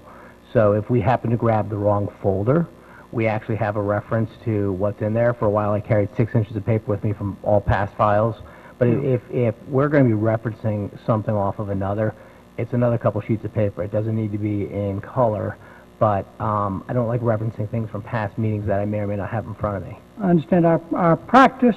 I know, and I'm asking. I don't like to hear this, but our practice is to not waste paper and make duplicate copies of things that we've already given to board members, so we do not duplicate the policies that we're voting on a second time. We don't duplicate the curriculum documents that are often along a second time. And I guess our practice should be to vote on a fully informed basis. So if we could have copies of the shorter things in front of us, it would be appreciated. And you are fully informed because you've been given it to in past meetings, and it depends on whether this board wanted to kill some more trees. Okay, and I guess this will be through the chair to the superintendent. If you could please see that we have copies of especially financial type information from prior meetings that we'll be expected to discuss, that it's available, that'd be great. I understand Phil's past practice. The board's past practice. Mr. Llewellyn, that's the board's past practice. Set by the chair, you're right. Not the superintendent's. It's been the board's past practice. Any other questions on this list? Per Mr. Llewellyn's earlier comment, is there any comments that people wish to make regarding whether we will accept this by consensus or whether the board will want to vote on this list at the next meeting, recognizing the only other budget vote that will be required is eventually a recommendation on what to do with that $33,000. It's a fairly small amount, but it will have to be actually acted upon so that our budget number matches the town's approved budget number. Mr. Asa. So if we were to vote, as you say, would that mean that the superintendent would have to come back to the board to make any changes or adjustments to that? Yes, that would mean, my interpretation would be that these items are on hold And if she found savings in some other area, for whatever purpose, then, and wanted to take this off and pick some item, I think that would have to come back to the board for a vote. Anytime the board votes on something and it changes substantially, I think the board is owed an opportunity to re-vote, if you will. And if we left it and accepted it, as you mentioned, Dr. Jones would have the discretion and the, I guess, management aspect to handle it. Yeah, within reason, it would probably not be wise for the superintendent to change the entire list and start working on another list without informing the board. You know, so it gives her some discretion, but not total, you know, carte blanche. Mrs. Maxon Connelly.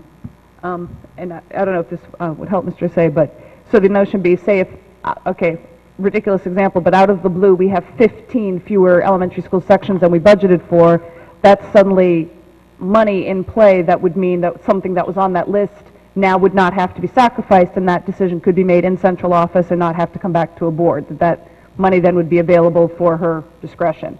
My only question is regarding, in general, I would defer to the management of Dr. Jones. However, one thing that I am curious about is what we're looking at for this $33,000. For example, and I know it's not the largest of numbers, but I was very keen as one example of I want to see some recognition that we will be seeing energy savings with the solar. That was not money that was counted on when we approved the budget. It is money that we will be saving, even estimating conservatively. So if I knew something like that was going to be factored into the $33,000, that's one thing. If it were not, then that maybe would put something else that was in yellow. No, we can go ahead with that. You know, maybe there's some small aspect of curriculum work that, you know what, this would really be near and dear. We'd like to do something with this with elementary school math, and that gives us $5,000 to do it, as an example. So I would be, so to Mr. Dwyer's point, I'm not saying that I necessarily want to make it a voting item. I might, however, question some of the items on the list just to really be sure of exactly what the impact is going to be for instruction, for the programming, and what have you. We've had some discussion, but now it's obviously real, and we'll be making that determination. We're ready to go off into the summer. So that's the aspect of the conversation I'm still interested in pursuing, although I don't think that the idea of turning this into an actual vote is something that would be in our best interest. Other comments on vote versus accept by consensus, if you will. Mrs. Lou McCormick. Okay, you had other comments that you wanted to make. Can I stay on that so that we might get, the chair might get an understanding as whether to put this on as an action item or not? Mr. Patton, do you have any thought on that? No, I think it sounds safe to leave the amount at the discretion of the staff or the superintendent, because we don't know. I mean, that's the bottom line, is we really just don't know. To take action next month to say we're going to remove this, this, and this from the budget, you know, that has other implications for future budgets and whatnot. So I'm not really willing to take those kind of risks. I think it's safer to have some leeway. I shouldn't have put you on the spot. Any other board members wish to make a comment on this question? Ms. Pitko. I think as part of the superintendent's report, it's understanding to accept it. My concern would be whether more funding would have to be taken from somewhere. Then I think it should be brought back to the board. So for instance, in July, when we don't meet, all of a sudden the state takes more money from us. I think that we absolutely should have a say in that, whether it's a vote or the superintendent's report or discussion. I will say that our past practice has been that when we're facing a major shortfall, that the superintendent either at each meeting or at each second meeting of the month where the prior month's activities are known, that they update the list so that on at least a monthly basis, we'll get a list of what is on the hold pattern and what has been taken off, what has been added if necessary because of the negative thinking that Ms. Pitko might have on what the state might do. So I think the board should expect that we'll be seeing this list on a monthly basis especially for the first half of the year. Other board members that wish to make, can I get a comment on other board members that want to make a comment about management versus a vote at the next meeting? Mrs. Gerber. I mean, I'm kind of torn because on the one hand, you know, I feel like one of the board's responsibilities is to vote, and so, but I realize that this year we're under extreme circumstances. But I guess just to go back to the, you know, my concern is, you know, I know you said we'll get updates throughout the course of the school year if more, you know, reductions are needed.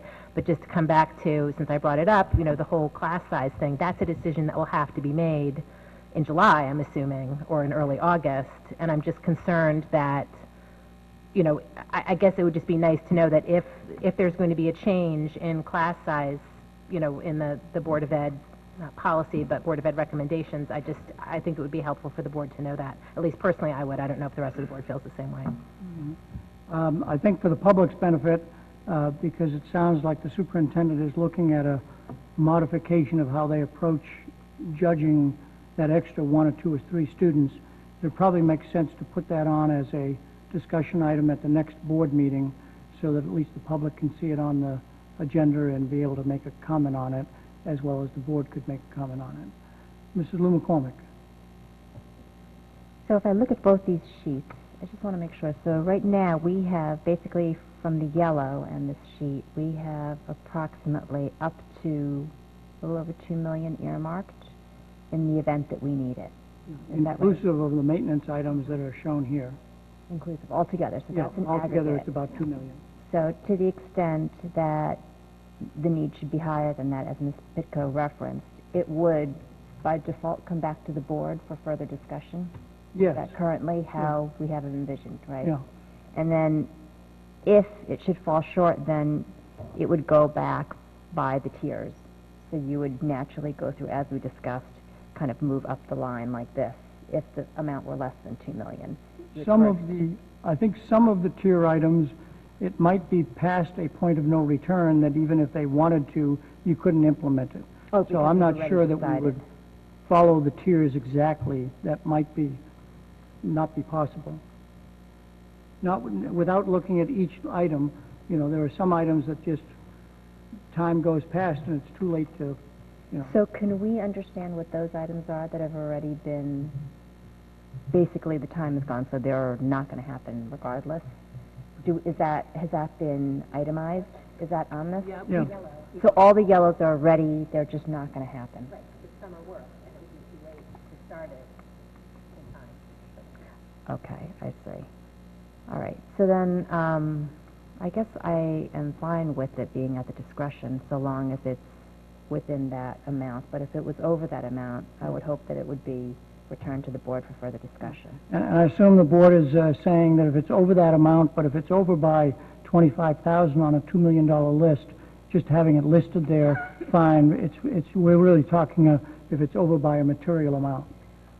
Can I respond to that? Yeah. I don't know that I agree with that, because I think that, you know, if it's $25,000, I think if it's a particular program that's being cut or being considered, That's I true. think we want to discuss it. I think that no matter what the amount is, if it hasn't made one of the lists that it's been addressed, that it should be brought back at least for presentation and discussion and comment, because, you know, some of these programs are small, but they're important. No, fair comment. If the aquatics program was on there for 40, I'm sure that there would be board members that would comment on it, yes. Other comments, it doesn't appear at the moment that I need to put this on for action.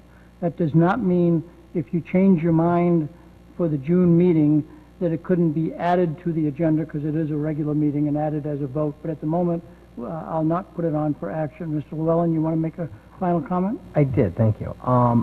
You know, to follow up on a couple of things that were said, Ms. Pitko made a good comment that if we have any cuts from the state, you know, that should probably come to this board if in fact it's going to impact, as Ms. Lou McCormick just said, any educational programs.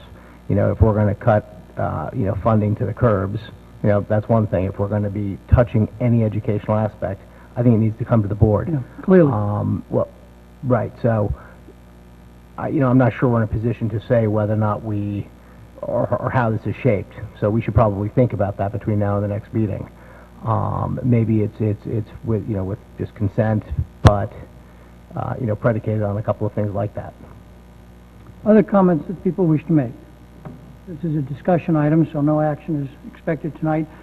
Perhaps the sooner you can suggest where Mr. Cullen is going to donate that extra $33,000. No, where the $33,000, probably the sooner you get that information to the board, the better off we would be. If there are no further comments, do you have any final comments? Where's Ms. Pitko? And then Dr. Jones will make final comments. I don't know who is chair to who this goes to, Jessica or Dr. Jones. I agree with Jessica.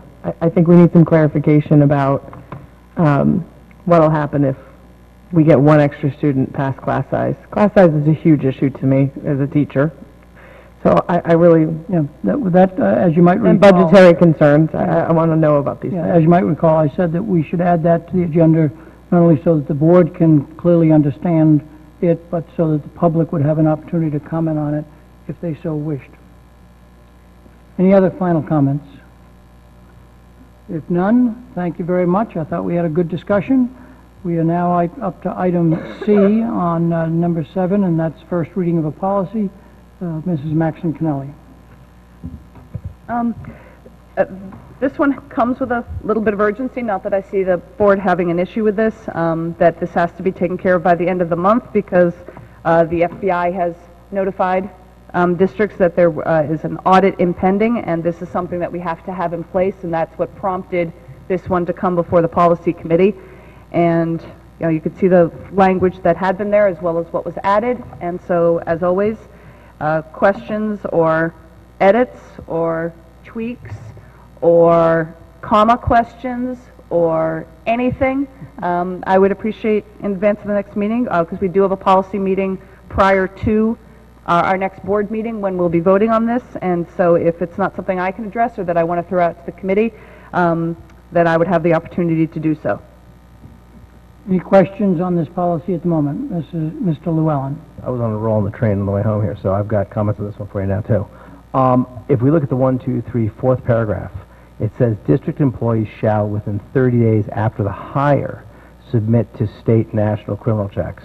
I think that needs to read along the lines of prior to being hired, district employees shall submit to the state national and criminal checks. They're giving their permission. Whether or not the district does it, that's a different discussion. But they shouldn't be able to withhold their approval for a background check until after they're hired. I mean, they need to waive that up front. I'll only say this, if I may. Ann is on vacation today, but my guess is she would stand up and say, gathering criminal background information on an employee prior to hiring is probably not acceptable. You have to make the hiring decision and then do the background check, understanding that if it doesn't come through correctly, they don't have the job.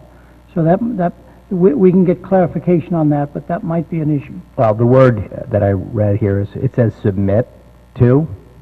I think submit means not have it actually done, but consent. So maybe the word submit needs to be consent. So prior to being hired, district employees shall consent to a background check. Doesn't mean we have to do it until after the offer, so we can stay within that. But I think, letting somebody who may have a very checkered background work for 30 days prior to having to consent to a background check is a little odd. The other question I have on here is, if I look at the title, it says security check and fingerprinting. I don't see fingerprinting mentioned in this. So we're consenting, but unless I'm missing a page, which I could be. But it doesn't say it anywhere. They need to consent to a background check and fingerprinting. I know the fingerprinting is what does it, but, or we can strike fingerprinting from the top, but I know. That's why, that's exactly right. That's why I think it needs to say here they need to consent to fingerprints to be done by the police department, to be done by an outside agency, to be done by whom? Well, the committee will take that under advisement. Any other comments that people might wish to make? If not, this will be on the agenda for action at the next meeting. On to item number 8, approval of minutes. The recommended motion is that the Board of Education approve the minutes of the regular meeting of May 9th, 2017. Mrs. Gerber moves. Ms. Pitko seconds. Any questions or comments on the minutes? Seeing none, the motion is in front of you to approve the minutes of the May 9th meeting. All in favor, please raise your hand. Mr. Patton, Mrs. Gerber, Mr. Dwyer, Ms. Pitko, Mr. Asa, Mrs. Maxon Kennelly, opposed. Mrs. Lou McCormick, Mr. Llewellyn, the motion passes 6-2. Yes, 6-2. And also for clarification, while it has been common for board members not to vote on minutes that they haven't been at the meeting, while that might be a custom, Robert's Rules does allow board members to vote on minutes, and so Mr. Asa correctly votes. The superintendent's report. Just a couple of things. I did have the opportunity to go to the Ludlow High School Family Consumer Science Fashion Show that Catherine mentioned tonight. Absolutely fabulous, and when it's on next year, I would encourage you to go. It was everything from modeling their own clothes to the food that the students cooked, and watching the little preschoolers in the early childhood program model the clothes was fabulous. I've also been to a lot of our art shows, music concerts over the last few weeks, and just amazed at really the art shows are unbelievable how much time and effort goes in to really just transforms their school environments into these fabulous shows, and the same way with the concerts. I've just been so impressed. I also, tonight I had some exchanges with our chair and also with our secretary about 4 early release days that are on the calendar that were put on there for professional development purposes for early release. They don't statutorily change the calendar in regards to the days students meet or anything of that nature, but it was advised that we go ahead and bring this to the board just for you to be able to have for consideration, and go ahead and take a vote on it in June, because there may or may not be support for that. The staff feel like it's something that can really be of a benefit to us. Gaining 8 hours of professional development is wonderful, especially when you can do it with your entire teaching staff, and we are desperately in need of that right now. Understand that for some parents, for additional early releases, it can be a pain, but also giving the budget, if you just quantify being able to have those 8 hours for that many staff members, that's well over $200,000 of professional development that we're able to get at no cost for our staff. And I, commend our whole senior team in that we're trying to be as creative as we can. And same when if you go back to the tiers and this other list, we are really trying to be thoughtful going into what we believe is going to be a very difficult budget year, and look at every avenue that we can to have cost savings and that benefit teachers and children. And Dr. Boyce and Mr. Cummings are here tonight and happy to speak to the value in that. Yes, if you'd like to come forward.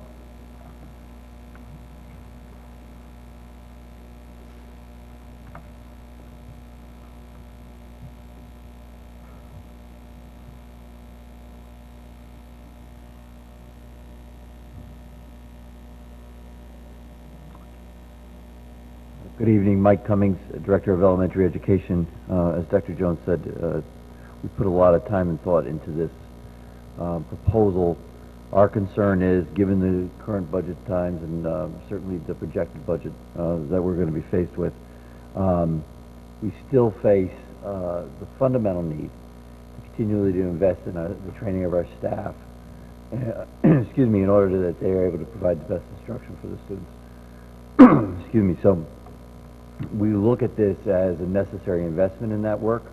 I can tell you, for example, just at the elementary level next year, as we implement social studies in 3-5, we would look to use those half days to train the teachers in the upcoming units. Excuse me, currently we're not able to do that, or if we're able to do that, at best, it's splintered over the 11 schools.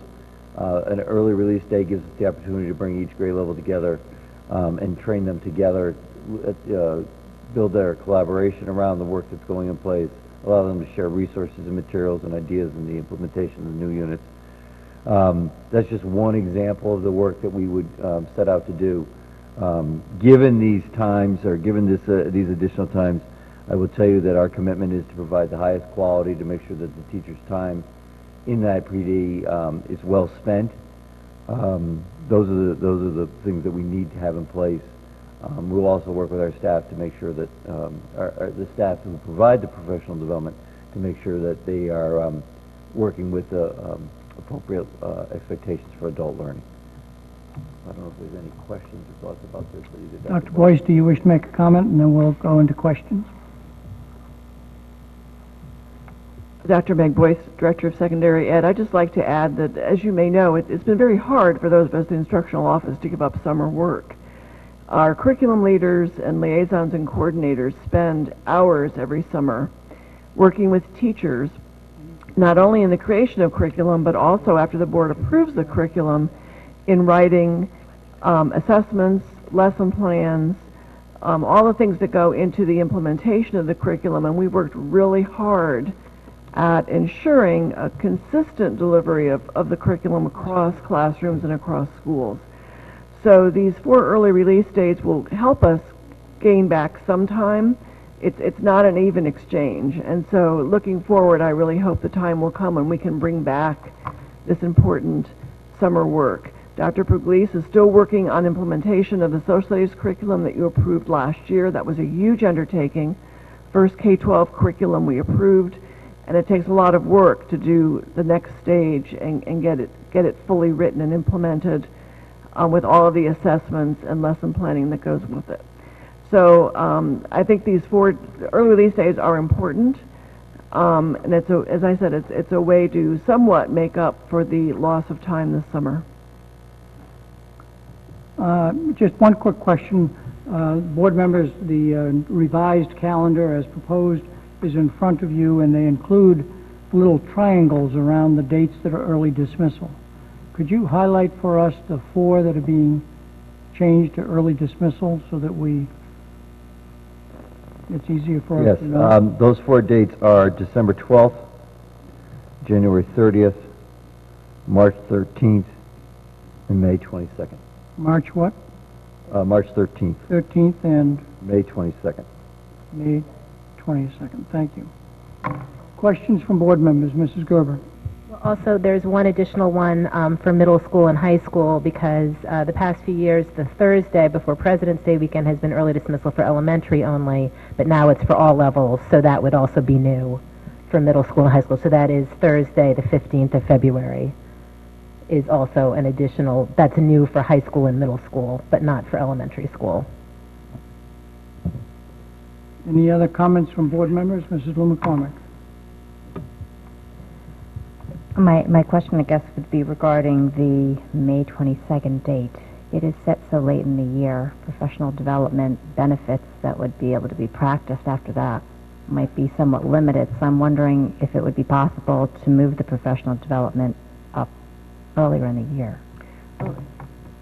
Generally, I would agree with you, but I know that Dr. Rasmussen and Mr. Chapet are just finishing an analysis of the SAT data, for example, and they've just downloaded it into spreadsheets by teacher with a very intricate array of data for teachers to look at, and that we don't get that until the end of May.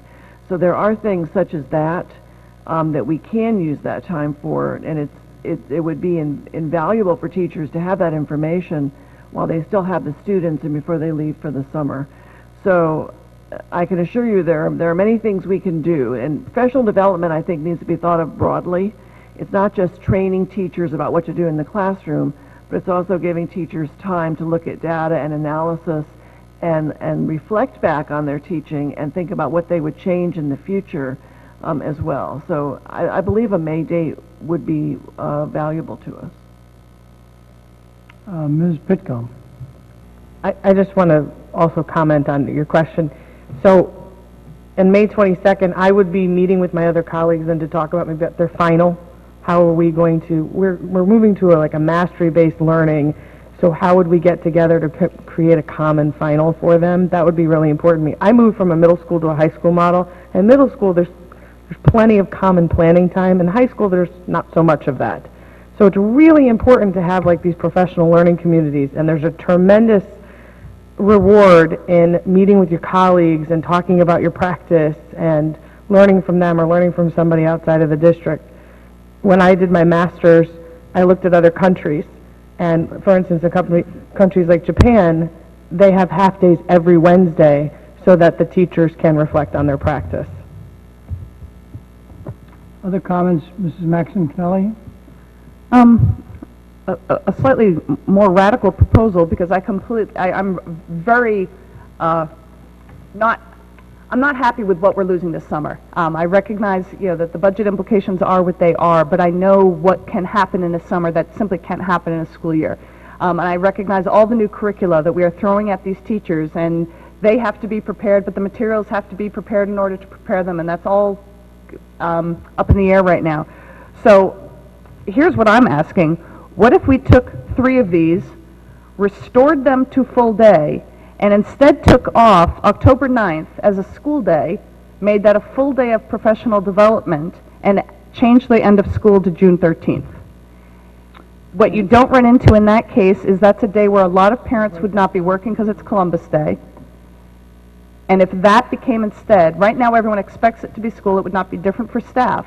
But if that became a full day of professional development, no school for children, the school year extended 1 day, and take off 3 of the half days of professional development, and instead cover it on that, it puts it earlier in the school year, is therefore more beneficial for many of those aspects of curriculum in terms of training, instruction, or evaluation, summer AP results, however the different levels we're going to use it. But it also alleviates the issue of how this is absolutely impacting parents with young children, where you have these half days, and now what do you do with them, and people are working. And so just wanted to throw that out there as an idea of something to consider. Well, this is good discussion, and the staff will take all of the suggestions to heart and then come back with a final proposal. Mr. Llewellyn? Just to follow up on that question or comment, my question is, how many days are in the CBA for the staff, the teaching staff? And I think we've got, how many? 182. That's to teach, but how many days are in the contract to work? I believe it's 187. So we've got room there to do that if we wanted to? Okay, thank you. Other questions or comments from the board? Mr. Patton? Ms. Maxon Kennelly and I were on the same page, and I was going to do a similar kind of thing, but instead of removing that extra 4 half days, I was just going to say, why don't we swap the half day on October 11th for the 9th on Columbus Day and make Columbus Day a full day. So well, that's SATs, so we have to have that anyways.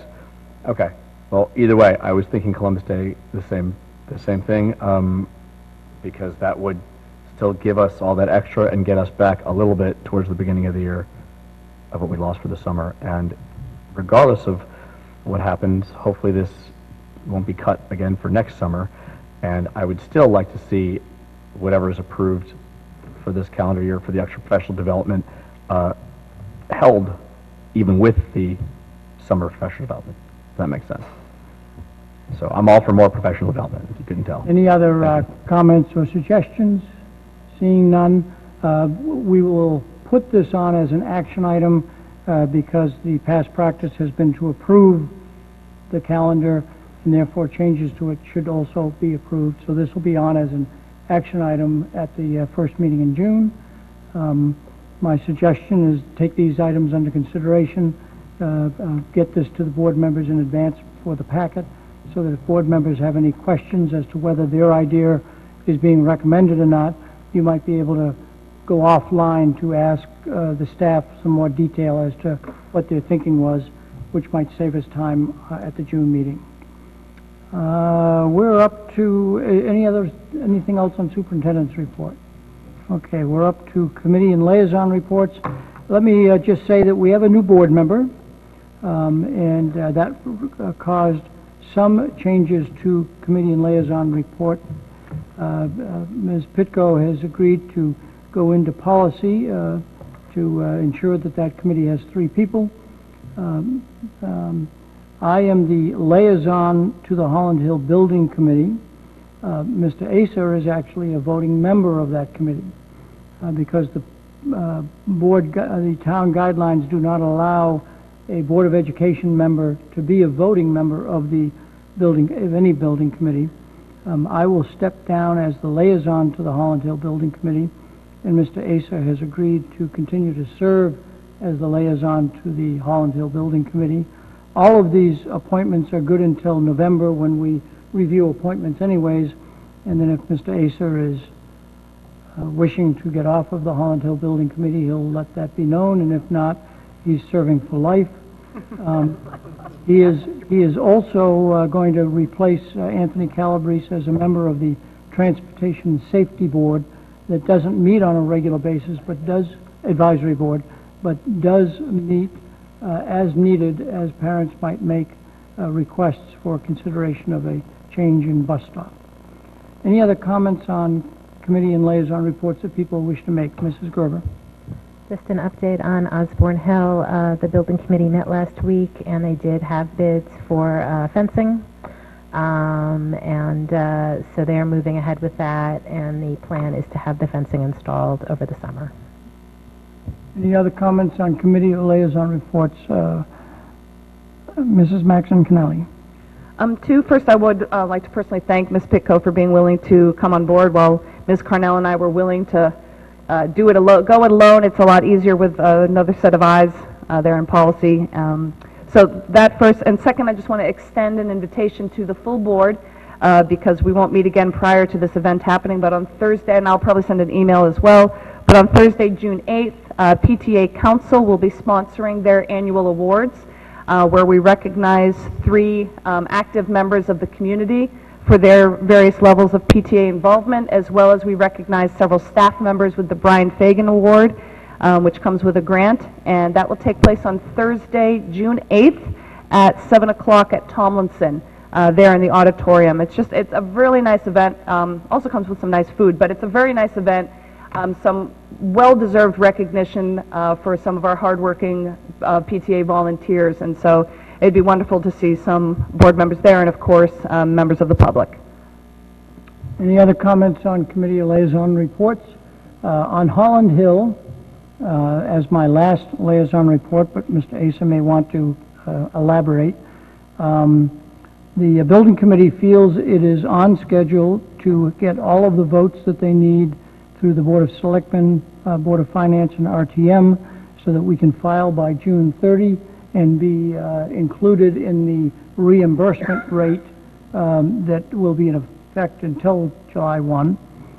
So that's good news. They're reviewing bids at the moment, and have some reasonable confidence that with some negotiation the bids will be satisfactory. The heads of each of those groups are prepared to take action, so because they are as interested in us qualifying under the old rules for reimbursement as we are. So that's the status of that, unless Mr. Asa wishes to expand on it. No, I think there is a meeting this coming Thursday where we should be reviewing numbers and getting more details at that point. So right now, I believe May 31st is when it's supposed to go to the Board of Selectmen at a special meeting that's been scheduled for a vote. Okay, if there's no other comments, this is the time where we go to the public. If they open board comment. Thank you again. Any member of the board have any open board comments? Mr. Patton. In light of all the hoopla going around at the state level with the budget, I'd like to at least have a discussion maybe at the next meeting to possibly have a July meeting at some point. I don't know about swapping it for the August meeting, because I know usually we want a meeting before the beginning of the school year, but I just think that there's too much stuff going on that, you know, maybe by the time the June meeting comes, we'll have more information, and we might want to consider that. Thank you. Any other open board comment? Mrs. Gerber. Yeah, I just wanted to say that I was very lucky yesterday to pinch hit for Mr. Dwyer at the Rotary Luncheon honoring the top students at the 4 high schools in Fairfield, Prep, Notre Dame, Ludlow, and Ward. And it was just great seeing all the students and just all of the talent that they have, and it's always nice to have something positive. So, Ms. Pitko. I just wanted to add that in the last month, I was able to take my daughter to the Jennings Carnival, the McKinley Carnival, and the Riverfield Carnival. Thank you to all of those parents. That's a lot of work to put together, and she surely enjoyed it. You took her, or she insisted that you go? Final comments? If there are no comments, then public comment. Any member of the public wish to come forward to talk about any discussion items that they would like to make a comment now that the board has discussed various items? Please state your name and address. Suzanne Miska, 123 Rygate Road. It's more of a request than a comment. The documents that you had this evening of the financials was not part of the enclosure, so if the public could get a copy of that, that would be helpful. The other piece is the copy that you're referencing with the yellow highlighting, I believe was left in the back of the room, but we didn't have a color copy, so I don't know what the yellow is. There was somewhat of a gray, then there was, the rest of it all looked white. So for the public to kind of keep pace with what you're all discussing and you have in front of you, if we could somehow either make an enclosure or something so that we can participate and understand kind of what you're looking at, that would be extremely helpful. Thank you. Any other member of the public wish to come forward and make a comment? I see nobody coming forward, so now on to adjournment. A motion to adjourn. Ms. Pitko, second. Mr. Acer, all in favor, please raise your hand. It is, please raise your hand. Please raise your, it's a unanimous. Thank you very much.